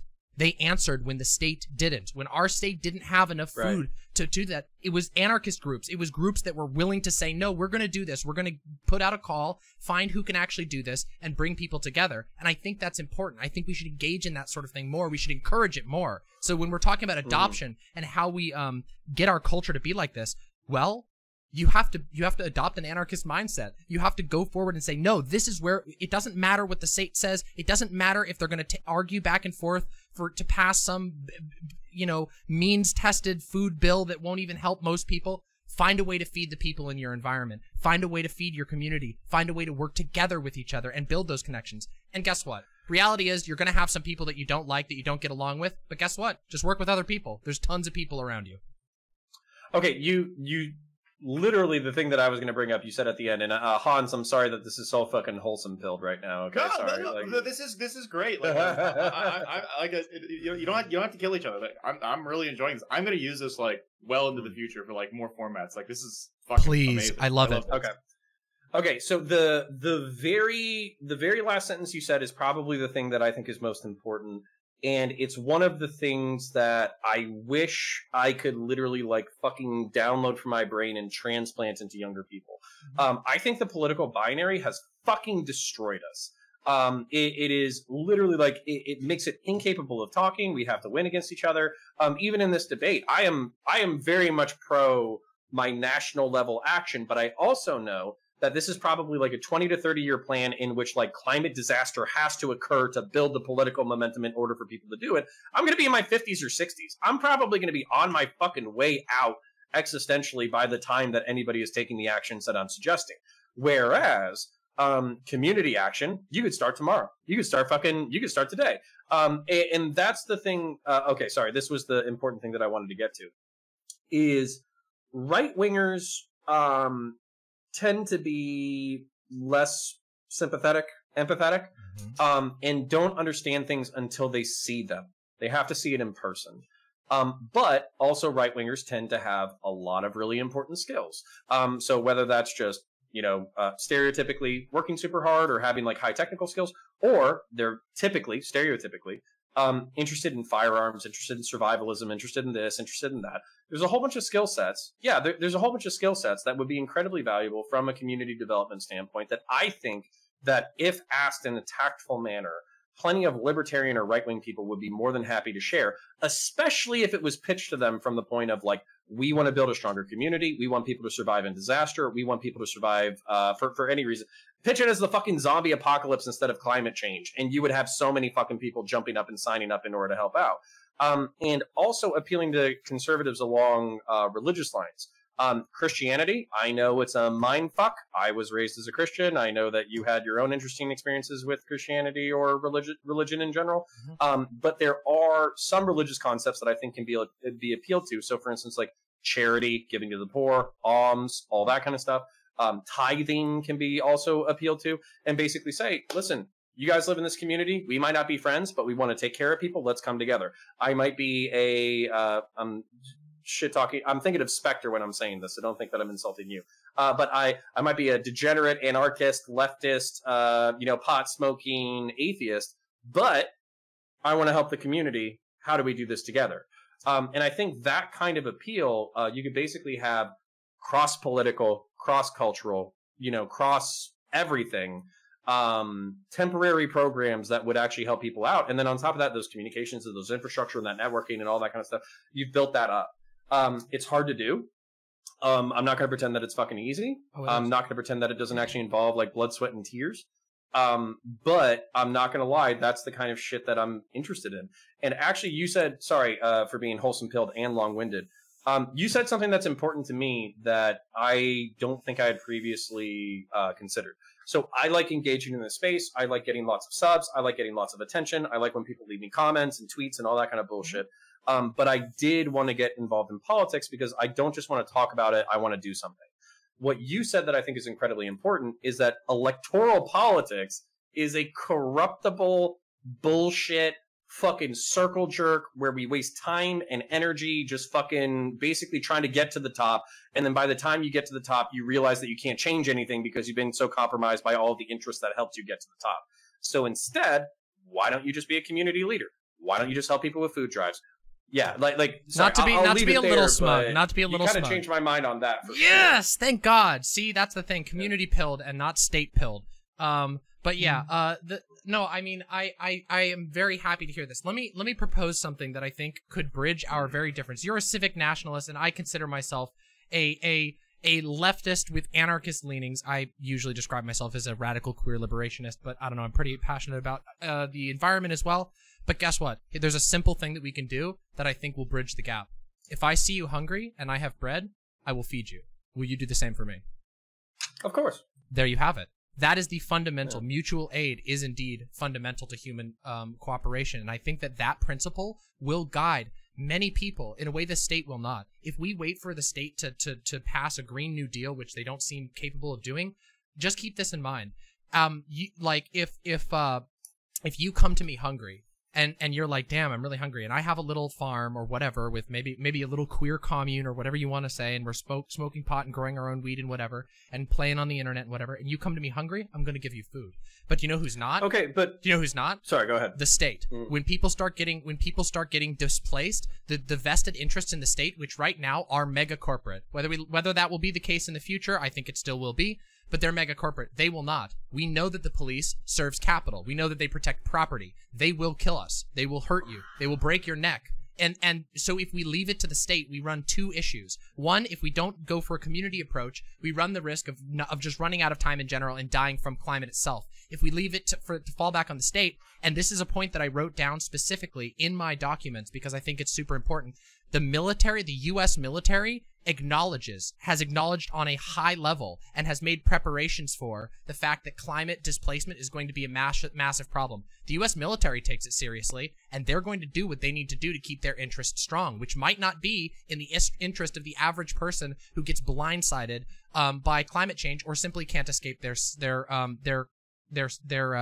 circumstances. We have to be willing to say, wow, if we just leave this to fall back on the state, there will be a lot of blood. And I really don't want blood. I am a very peaceful person. I really would just prefer that we motivate a lot of individual people to, I don't know, buy a little plot of rural land with their polycule or whatever and start growing some food, maybe keep a goat or a chicken and have some eggs and whatever, those things. And you don't have to get off the internet. You don't have to become a Luddite. This was great. I mean, I started my streaming career shortly after living in the mountains where I had, minus the power issues, which were climate change caused.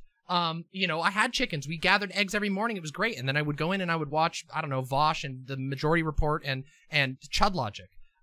So like these things, you know, these aren't in conflict with each other. We just need to learn how to be more, we need to reconnect with our communities. We need to actually have a push for that. We need to advocate for that. And that's what I'm doing here, I guess.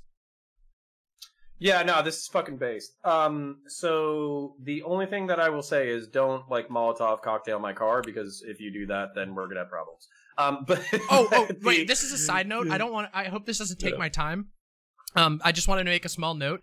The panel, I think you and I were both on the panel where I think another streamer said that they believed that they were so black-pilled on the climate that they believe we needed to invade the UN. I love that type of argument. I love the argument of people who are like, yeah, we just need to go to like eco-fascism. I'm like, wait a minute.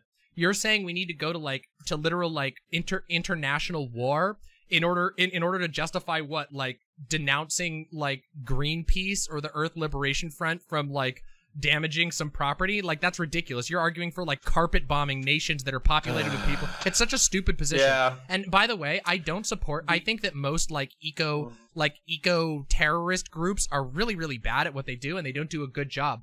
But the idea that like we would put like an invasion of another country over like a community saying, yeah, sorry, we are requisitioning this we're requisitioning this beef factory. We're going to let all the animals out, or we're going to eat the animals, and then we're not going to use it anymore, and we'll repurpose the space to do something else. That is supposedly more radical than invading another country in order to preserve resources, which, by the way, is the implicit statement a lot of people have. When the temperate zone moves north and it starts encroaching into Canada, you don't think there's not going to be border conflict? It's ridiculous. Of course it's going to happen. We should find solutions that don't necessitate this, please. Yeah, so I think the reason why this is part of the reason why I came into left-wing spaces in the first place, was because my conceptualization of violence was basically like, I never even considered state-level violence as like violence, because I was just like, oh, well, it's sanctioned by the state, so it must be good, or it must be justifiable, or something like that. Now, I still think that there's social breakdowns and cues and contextualizations, use of force, all that kind of stuff. You can call it propaganda. I think there's reasons for it.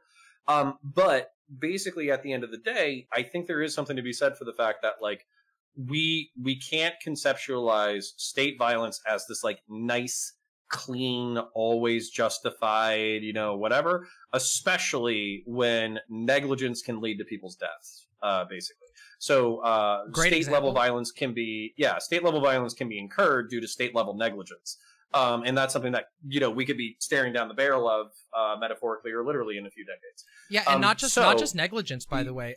Just flat out greed. For example, one of the best examples of this is the pipeline struggles, the water defenders. There are literally this is land that has been granted to a sovereign nation that our police, our FBI, our Department of Homeland Security will show up and shoot people. They have killed people. They have sicked dogs on Native Americans, members of a sovereign nation that exists within our borders, and the violence that has been meted on them to install a pipeline on behalf of a corporation.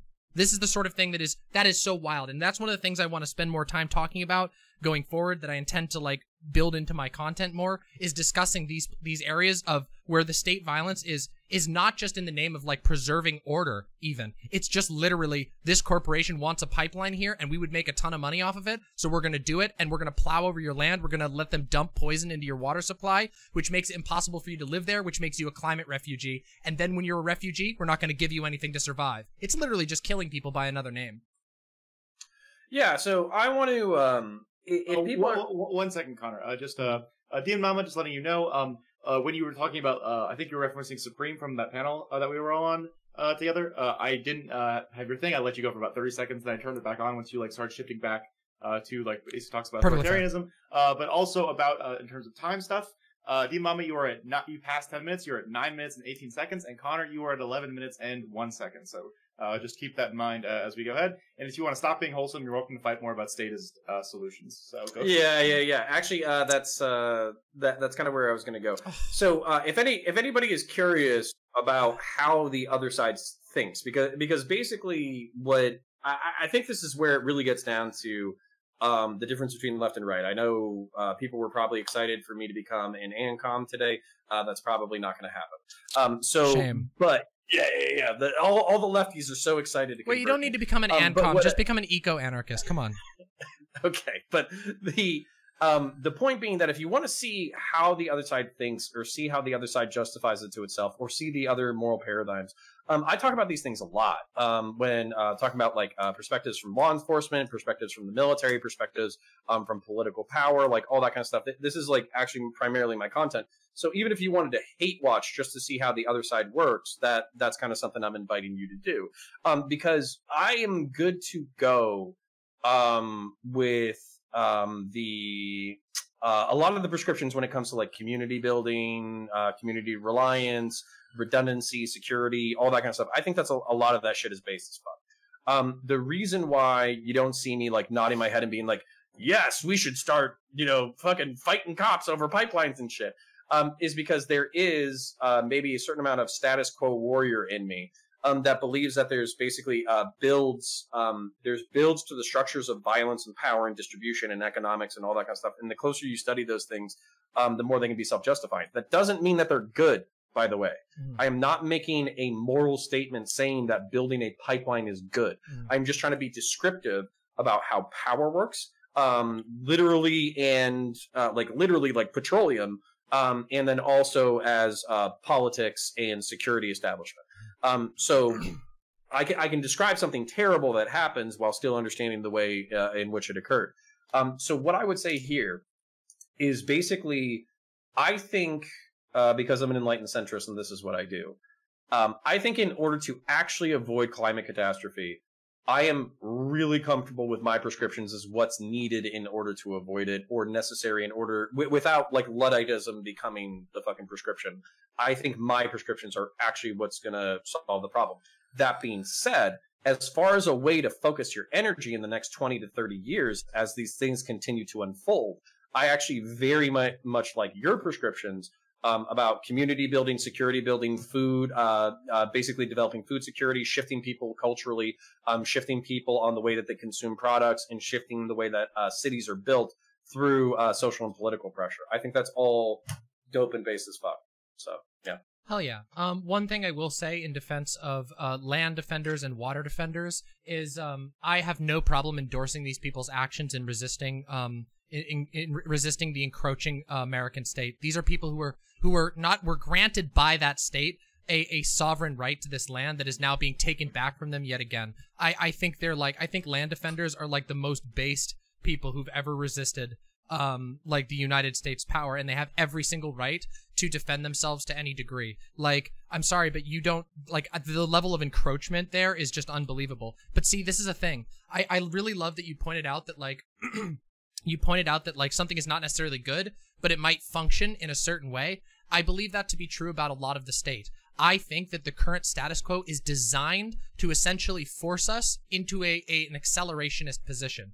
Our state is designed to be to essentially throw the poorest people to the wolves while making sure that the richest people keep getting money and keep getting and being able to do business. And then what inevitably happens is you will see people like there's a number of like prominent liberals in this space. One of the reasons why I have some issues with liberals who talk about how like, oh yeah, it's, it's going to end up being like eco-fascism. It's just, it's going to be a necessity. Yeah, because the state is designed to do that. Again, it's creating a crisis that it claims only it can solve. by ignoring poor people dying, by ignoring homelessness, by ignoring climate refugees. They create a crisis that could have been avoided by earlier action, that can be avoided by action to some degree right now. I think there's some of it that's already at the point where it's not going to be avoidable, unfortunately. But and then they will justify it by further encroachment of the state. And it's interesting because you see these sorts of things. These unfold on a microcosmic level when you're looking at indigenous issues. This is exactly what happens. There's some sort of economic crisis. Well, we need to get the oil, and that justifies the eminent domain, which justifies going back on treaties or just completely disregarding them and forcefully taking the land, sometimes killing people, often killing people, or poisoning them or making them sick in the process. So, and then they get it for free. So they create a crisis, and then they get to take it with their overwhelming force. And this is something I really wish to avoid in the coming years, but I think is going to become all too common. And I urge Americans to become critical of state action that essentially sets up the justification for their own horrific overreach that conveniently also results in them being able to just take whatever they want. Yeah, this is actually really interesting politically because I think we view the state similarly, but we just disagree on whether or not it should be wielded or could be a force wielded for good. And I want to bring this up because I would say 2016, 2017, I took the easiest political position for a straight white man to take, which is basically libertarianism, where it's like, I don't care that, you're gay, trans, smoking pot, whatever. But I'm also not going to do anything to help you as you get your fucking skull craved in by other people, right? Like, that's pretty much the libertarian position. It's just like, I mean, the fake libertarian position, yeah. But... Yeah, so I think what moved me off of libertarianism, trust me, I just moved center. But what moved me off of libertarianism was actually Chris Cantwell, the crying Nazi. He used to be a libertarian, and then he went authoritarian. And his whole argument was basically like, I was a libertarian. I tried to take part in the Freedom Project, which I think was in like New Hampshire or Maine or something like that. They tried to set up like a libertarian commune. And then I just realized that people just wanted to smoke pot and fuck off and hang out in a commune for a long time. And they didn't actually want to do anything about revolutionizing society. So what I realized was that the power of the state is going to exist. So I either get to wield it or I get to be subject to it. And that was a powerful argument to me. Because basically what ended up happening was I realized it's like, what are the chances that I'm going to revolutionize culture in order for everyone to be a libertarian? What are the chances that I'm going to revolutionize culture to the point that I'm going to convince people to leave each other alone? And then I kind of realized it's like, well, if the state's going to exist, then it needs to advocate for interests that I care about. Now, I happen to care about liberal democracy, republicanism, constitutionalism, like all that kind of stuff. So that's the reason why I vocalize those political positions, because I want the state to represent those interests. And I also don't see those necessarily as conflicting with some social progressive movements. I do see it as highly conflicting with some leftist economic positions. But then that's kind of where this whole thing boils down to. Do you think the state can be wielded, and do you think it can be wielded for good? And the answers to both of those is the world is complicated and fucked up, and I think the state can be wielded, and I do think it can be wielded imperfectly for good. And that's my position. See, I think there are instances where the state can be wielded for good, but I think that the inherent structure of nation states tends to push people towards behaving badly. The way that these structures divvy power out, the way that they're built, the checks and balances, which often are non-existent or are completely ignored. I mean, we know the government regularly ignores constitutional rights. These documents, in many cases, are not strong enough, and that's because they are libertarian, or they are freedom in name only. They put it on a piece of paper, but then the actual structures don't back these things up. And so I believe we need to build those structures, and not necessarily in a state lens, that we should build these things so that people can walk into them and walk into a structure, an organization that is built with incentives towards behaving good. And the way that you do that is by not giving too much power to any single individual or single organization. This is a fundamental concept in anarchism that I think applies very well to our ecological future. I really think that we have a problem with giving incredible power to states which are designed based on colonial and imperial backgrounds that preference to landed individuals. Still in the United States, there's a preference given to landed individuals. Like these are holdovers from monarchism that represent huge inequalities in our system, and I think those need to be addressed. I don't think they're always going to be addressed. And so, yeah, I do have a problem with states, because I think that states build a self-justifying, self-reinforcing system that at the end of the day is willing to just use might to say, oh yeah, well then, this is what you mentioned with the crying Nazi guy, saying like, oh yeah, well, I'd rather, am I going to be a victim of the state, or am I going to be the wielder of the state? Well, he's neither. That's the funny thing. But like, you're not going to wield the state. The state is going to wield you. The state existed before you were born. It was constructed before you were born, and its hallways have warped many, many people because they're designed to warp you in that way. And then also, I think there's another option. I think one of the options that you don't have to choose to be a victim of the state, or to be a subject of the state alone, or a representative of the state. I believe that, to steal once again from the anarchists, that you can exist in a position, your community can exist in a position of resistance to dominance, and that means that you can adjust to face the attempted dominance that's being pushed on you, and you neither have to be the victim nor be the wielder of such a thing. Now, there are some cases where there will be atrocities, unfortunately, where we see this now. This happens right now. I just brought it up with the pipeline, where people who do stand for their rights are just bowled over. But the goal is to weaken these massive authoritarian states so that they can't pull those things off. And the more societies, the more communities, the more groups that say, no, we refuse these sort of structures, these structures that warp us into subjects of an imagined whole, I think that refusing to do that is going to be essential in the future, not just on a matter of anarchism or nationalism, but for our ecological future. Because the state right now is going to obey the interests of the fossil fuel companies. They have, and they will. And they're driving us up against a wall. And when we get to that wall, well, if we don't do what they want, if we don't, come in and work on a gulag or whatever, like, like some sort of like Dubai situation, well, then they'll just kill you, as they do, as we've seen them do increasingly over the last couple of years. All right. 1 second, Connor. Just clarifying. Demon Mama, you've gotten below your 5-minute timer. You are now at 3 minutes and 4 seconds. Connor, I'll consider this your 5-minute warning as well, because you are at 5 minutes and 36 seconds. So I will just do the shout again once one of you, or when both of you go below 1 minute. So we're nearing the end. So just maybe start choosing your words or what you want to talk about more carefully and or tactically. So Connor, go ahead. Yeah, so it's really interesting what you said. Basically trying to live separate from the state and not allowing your brain to be molded by this imagined collective. Because I think that I see value in the imagined collective. And also, on top of that, as somebody who's been a part of the tool, I've been a tool of the power structure. But they've also given me incredible gifts, just gifts that I think, frankly, I would like to give to all people, but not all people are responsible enough to wield. So very, very specifically, when I talk about this, I'm basically talking about, I am talking about violence. That is what I'm talking about. The ability to understand first aid, firearms, combatives, mixed martial arts, all that kind of stuff. I think that's incredible. And I know it's available in the private sector, but it's not as codified. It's not as driven. It's not as purpose driven. And also, weirdly enough, by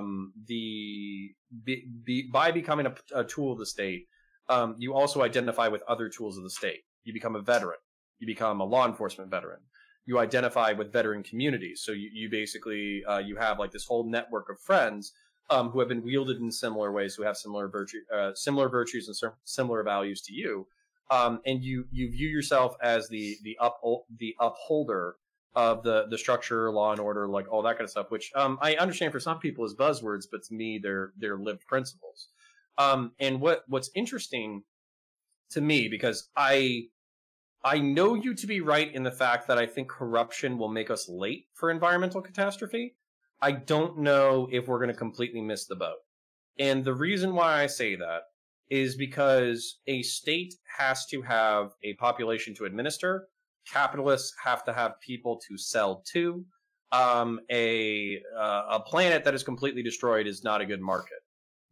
So while I'm sure the rich and powerful can get on their golden parachutes, or their, floating sea submarine cities or whatever the fuck, basically at the same time, I don't even think that they would want to live in a floating hurricane-proof sea submarine that is, has to go through like a Category 7 hurricane. I don't even think that they're interested in that.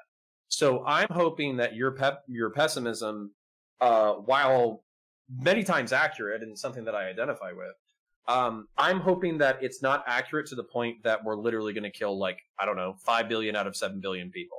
I hope we kill a few million, and then we decide, oh, hey, this shit's real. Let's do something about it. And when it comes down to solutions, I think your solutions are good on the individual level. I think they're good on the communal level. And I think they're things that everybody should implement on at their level.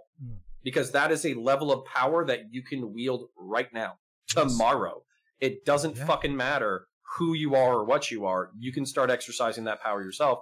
And on top of that, there's like an emotional feedback loop. When you start exercising that power, you feel that power, and then it just becomes this positive feedback loop, basically. However, I still contend that if we're not going to become Luddites, we're ultimately going to need a state solution to this problem. And that's pretty much where I'm at. So... Oh, sorry. One final point. Sorry, one final point. Go for it. I wanted to point out that subsidization can change and should. Right now, the video, Hans, I linked you the video that I was talking about earlier, Climate Change is a Nightmare. If you could link that for chat, I'd be very appreciative. I already put it in there. Okay, awesome. If everybody wants to check that out, it's one of the best and short and succinct and comedic summaries of climate change that I've seen that actually addressed a lot of my own skepticism. Basically one of the stats that's brought up there is that $260 billion is currently being used to subsidize the fossil fuel industry, and $140 billion is being used to subsidize the green energy. We could literally flip that at the state level. And not just that, but we could basically force fossil fuel companies to include CO2 production as a negative externality, where they basically have to include calculus or contributions to carbon capture or tree planting or whatever as a part of that calculation. You're causing the fucking problem. You're profiting from the problem. Build the solution into your market. So, sorry, 1 second. I just really quick. I got distracted by the link. Connor, you have 45 seconds left. And Dean Mama, you have 3 minutes and 1 second. So go ahead. Okay, yeah. So there's a couple things I wanted to touch about. I recognize what you're saying about like people like states need like a people to oversee or whatever. Well, that's true, but they don't need. That's a very, very flexible number, as we've seen. I mean, again, I remind everyone that over the last year, we've seen almost 650,000 Americans die, and the government has barely batted an eye.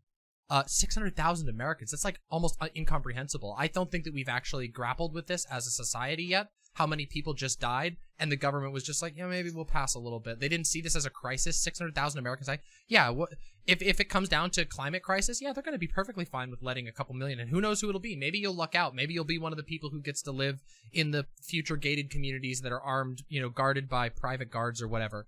But reality, the vast majority of people are not going to be that. They're going to be the ones who are getting pressed up by the water against the walls of the rich city, and then the private guards will say, hey, get the hell out of here, this isn't your property, this is our border, and then they'll shoot you. It's unfortunate. I don't think that that's necessarily pessimism.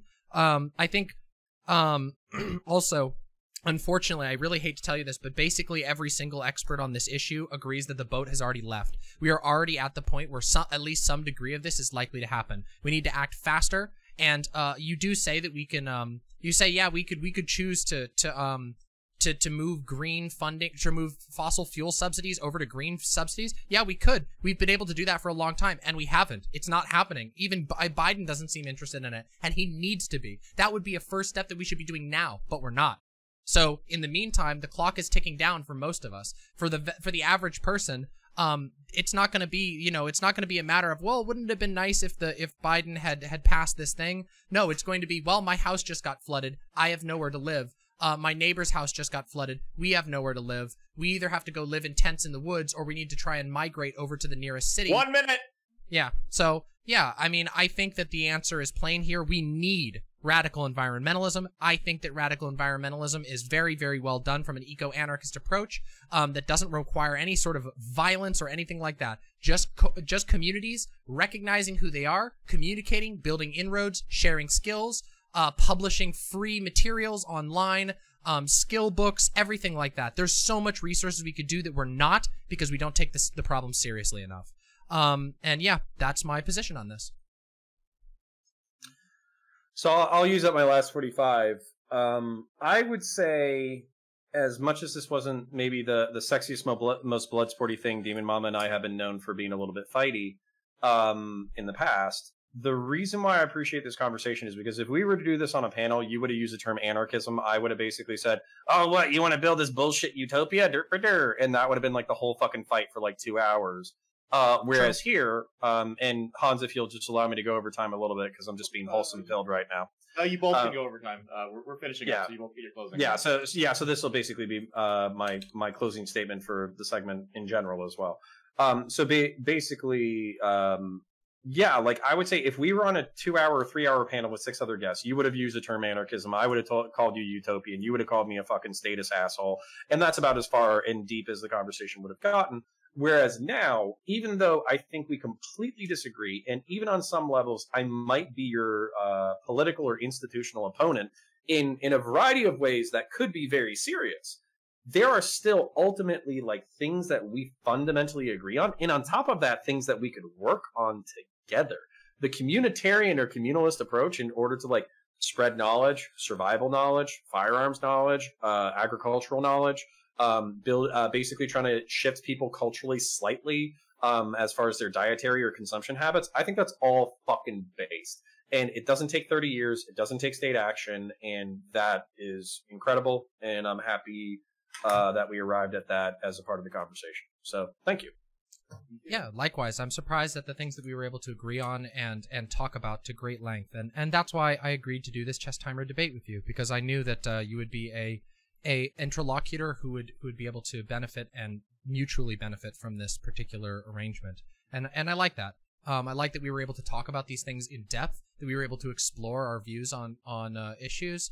And yeah, I mean, I guess I kind of made my closing statement before I knew we were going to have like formal closing statements. But yeah, anarchism and anarchist concepts are more based than a lot of people think. A lot of people's like only interaction with anarchism is none of the actual like thinkers or ideas who put these things together. It's just kind of like this vague concept of like people who don't like having a bedtime or whatever. But that's like hardly even close to what anarchism is. Anarchism is a very serious philosophy that looks to analyze power balances and domination in our world. And I think it has a lot of, especially in the age of the internet, where things are naturally decentralizing in certain ways, it has a lot of potential to guide us into building structures that won't repeat repeat the mistakes of the past. So again, I'm really thankful we were able to have this conversation. Should I do a shout out or something? I don't know. Like, I don't know how to wrap this up. Yeah, you both can shout out whatever you want. Now, like I said, like time's over for everything, so open thing again. So yeah, go ahead. Oh yeah. Well, my name is Demon Mama. If you like what you heard, we're probably going to talk about this a little bit more on my stream afterwards. Feel free to come by demonmama.com/live. We'd love to have you. And then I'm going to be doing some conservative react and a little fun little surprise on our cooking segment that we're going to be doing tonight. Thank you so much for having me on, Hans, and thank you so much for being willing to engage in a very good faith debate. Connor, I really, really, really, I can't overstate how much I enjoyed this conversation. No, my sincere pleasure. I'll shout myself out. So my name is Connor. I run a YouTube channel named Counterpoints. I identify as centrist or center right. And what I want to include as a part of my shout out is that a lot of anarchist principles, I know it's easy to shit on ANCAPs. I fucking hate ANCAPs myself. But there's a lot of libertarians and a lot of ANCAPs or ANPRIMs or whatever who basically, they do value some of the things that we talked about here, whether that's self-sufficient agriculture, whether that's being self-reliant, survival skills, firearm skills, all that kind of stuff.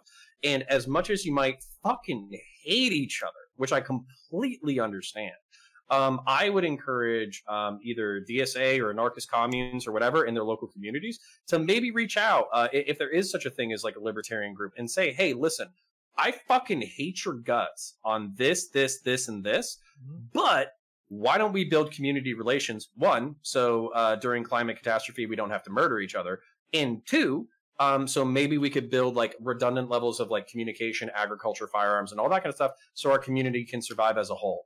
And while that might be politically distasteful, I think it's something incredibly cool that if we're staring down the barrel of environmental catastrophe, could actually prevent a lot of real world violence. And I think that's incredibly important, because if we're not just talking shit on Twitch, if these are real ideas with real implications for the real world, then these things are important and could actually save lives going forward. So I think that's super important. And then, sorry, I'm going to shout myself out again because I talked for fucking 2 minutes. My name is Connor, run a YouTube channel named Counterpoints. I identify as centrist or center right.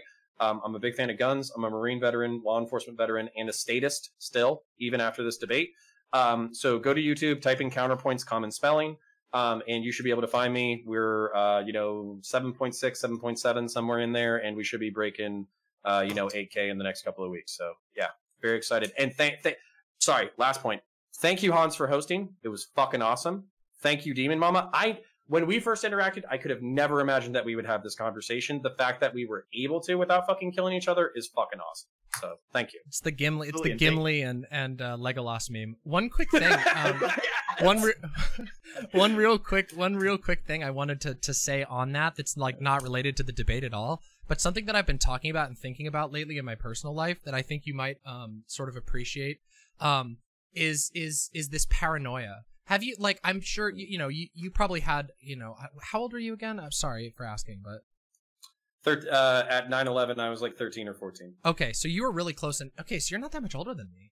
I'm 30. You fucking boomers. Yeah, but like 23 gang. Like, it's really funny because, like, I remember, and I mean, there's, of course, Americans have always been a little bit paranoid, but like, I remember the pre 9/11 world, and Americans didn't fucking fear each other to the same degree that we do now. Like, like there would be people with very big political differences that would still like care about each other, and like in your community you would know them, even if you weren't close to them, even if you thought they were an asshole. If their house was on fire, you'd go and help them. And like that's something I think that we've lost in a large level in this country, is that our paranoia and I hate like saying like the political division, like it's political. I don't think it's really that. I just think that we've become so paranoid on one another that we literally think that we're just like every other American is gonna like kill each other. And I think there is some stuff that we can analyze, but damn, I really hope we can overcome that paranoia, because humans aren't scary. We shouldn't be scared of each other. Well, Hans, I want to talk about this because I think it's important. I am of the generation where when we talk about like, and I know I'm only a few years older, but the way that I was affected by it, the way that I served, like all that kind of stuff, I am perpetually going to be paranoid. Just law enforcement and military made me paranoid, right? I almost think it's good that Zoomers have come up in a different world. I almost think it's good that they didn't like experience 9/11 on a same day event, or they were incredibly young at the time. Because while I think it's important to remember that the world can sometimes be a dangerous space, it shouldn't be this like visceral, physical, emotional reaction every single time you bump into something. You're like, oh, like is that it? Is that the mass shooting? Is that the terrorist attack? Did it finally come for me? Is this the anthrax attack? Is this the end? And I'm hoping that future generations can learn to be less dicks than the millennials. I am hoping. It doesn't look good so far, but they're also young, and millennials were doing cringe shit 10 years ago. So if the Zoomers need to cringe a little bit to get it out of their system, then that makes sense. We're pretty cringe, but I think overall I really appreciate my generation's optimism. I feel like we're like, it's like the meme where it's like millennials like, man, nothing matters, and like Zoomers are like, nothing fucking matters, bro. Let's do it. Let's do our best. And it's like, but yeah, again, I really appreciate both of you coming. Yeah, I was like, what fuck? I'm like the oldest Zoomer. Like I am literally like among the cutoffs for like the Zoomer generation. I'm like Zoomer like 0, and I was like fucking 4 when 9/11 happened. So like it just completely like I barely remember what I like anything about like that fucking period of my life. And like younger kids, like my brother who's like still in high school and stuff, like they were born after 9/11, so it's like it's just a completely different environment. And I think that's like we appreciate your millennials keeping us safe with all of your doomer shit. But I think I think it's good that our generation, by and large, is considerably more optimistic in terms of the future. I think that's like something that's hopefully like going to be politically powerful. Yeah, I mean, I think it's a good thing. And you know what? God bless them. You know, I hope you guys can overcome the fucking millennial malaise, because we're gonna need it. Yeah, I mean, I don't have a millennial malaise. I don't know. Like, I've been burned by a couple of major catastrophes, and that has convinced me to look harder and try and find the solutions that I've been missing. And so, you know, I don't know. I always joke with my chat about the Millennial Zoomer Alliance. I think that we should aim for that. I think that millennials can learn a lot from Zoomers, and Zoomers can learn a lot from millennials, and together we probably will do a pretty damn good job. That is, if the boomers don't kill us first, but we'll see. We'll outlast them. They don't got that much longer. But I gotta shut off soon. So again, thank you both so much for being here. If you like my moderation, everybody, hi, my name's Hans Vakir. I'm a basic lefty mark suck. I play Pokemon. I read the news, and I honestly love this debate so much fucking much. I'm gonna try and like do like a thing where like I have more people, like I can like give like chances for like smaller creators to like do like one-on-ones in like different environments, like over the course of like a Saturday or something like that, like just to give people more time, because like I love having people in my panels, but my panels are 6 people, and like I want to make sure like to give more people opportunities to talk to each other. So thank you both for being like the prototype for this kind of conversation. I think it went remarkably well, and I look forward to hoping to talk in the future with both of you and all sorts of stuff. Absolutely, it was my pleasure. My pleasure. Y'all have a great night. Bye. Good night. See ya. Good night. Uh-oh.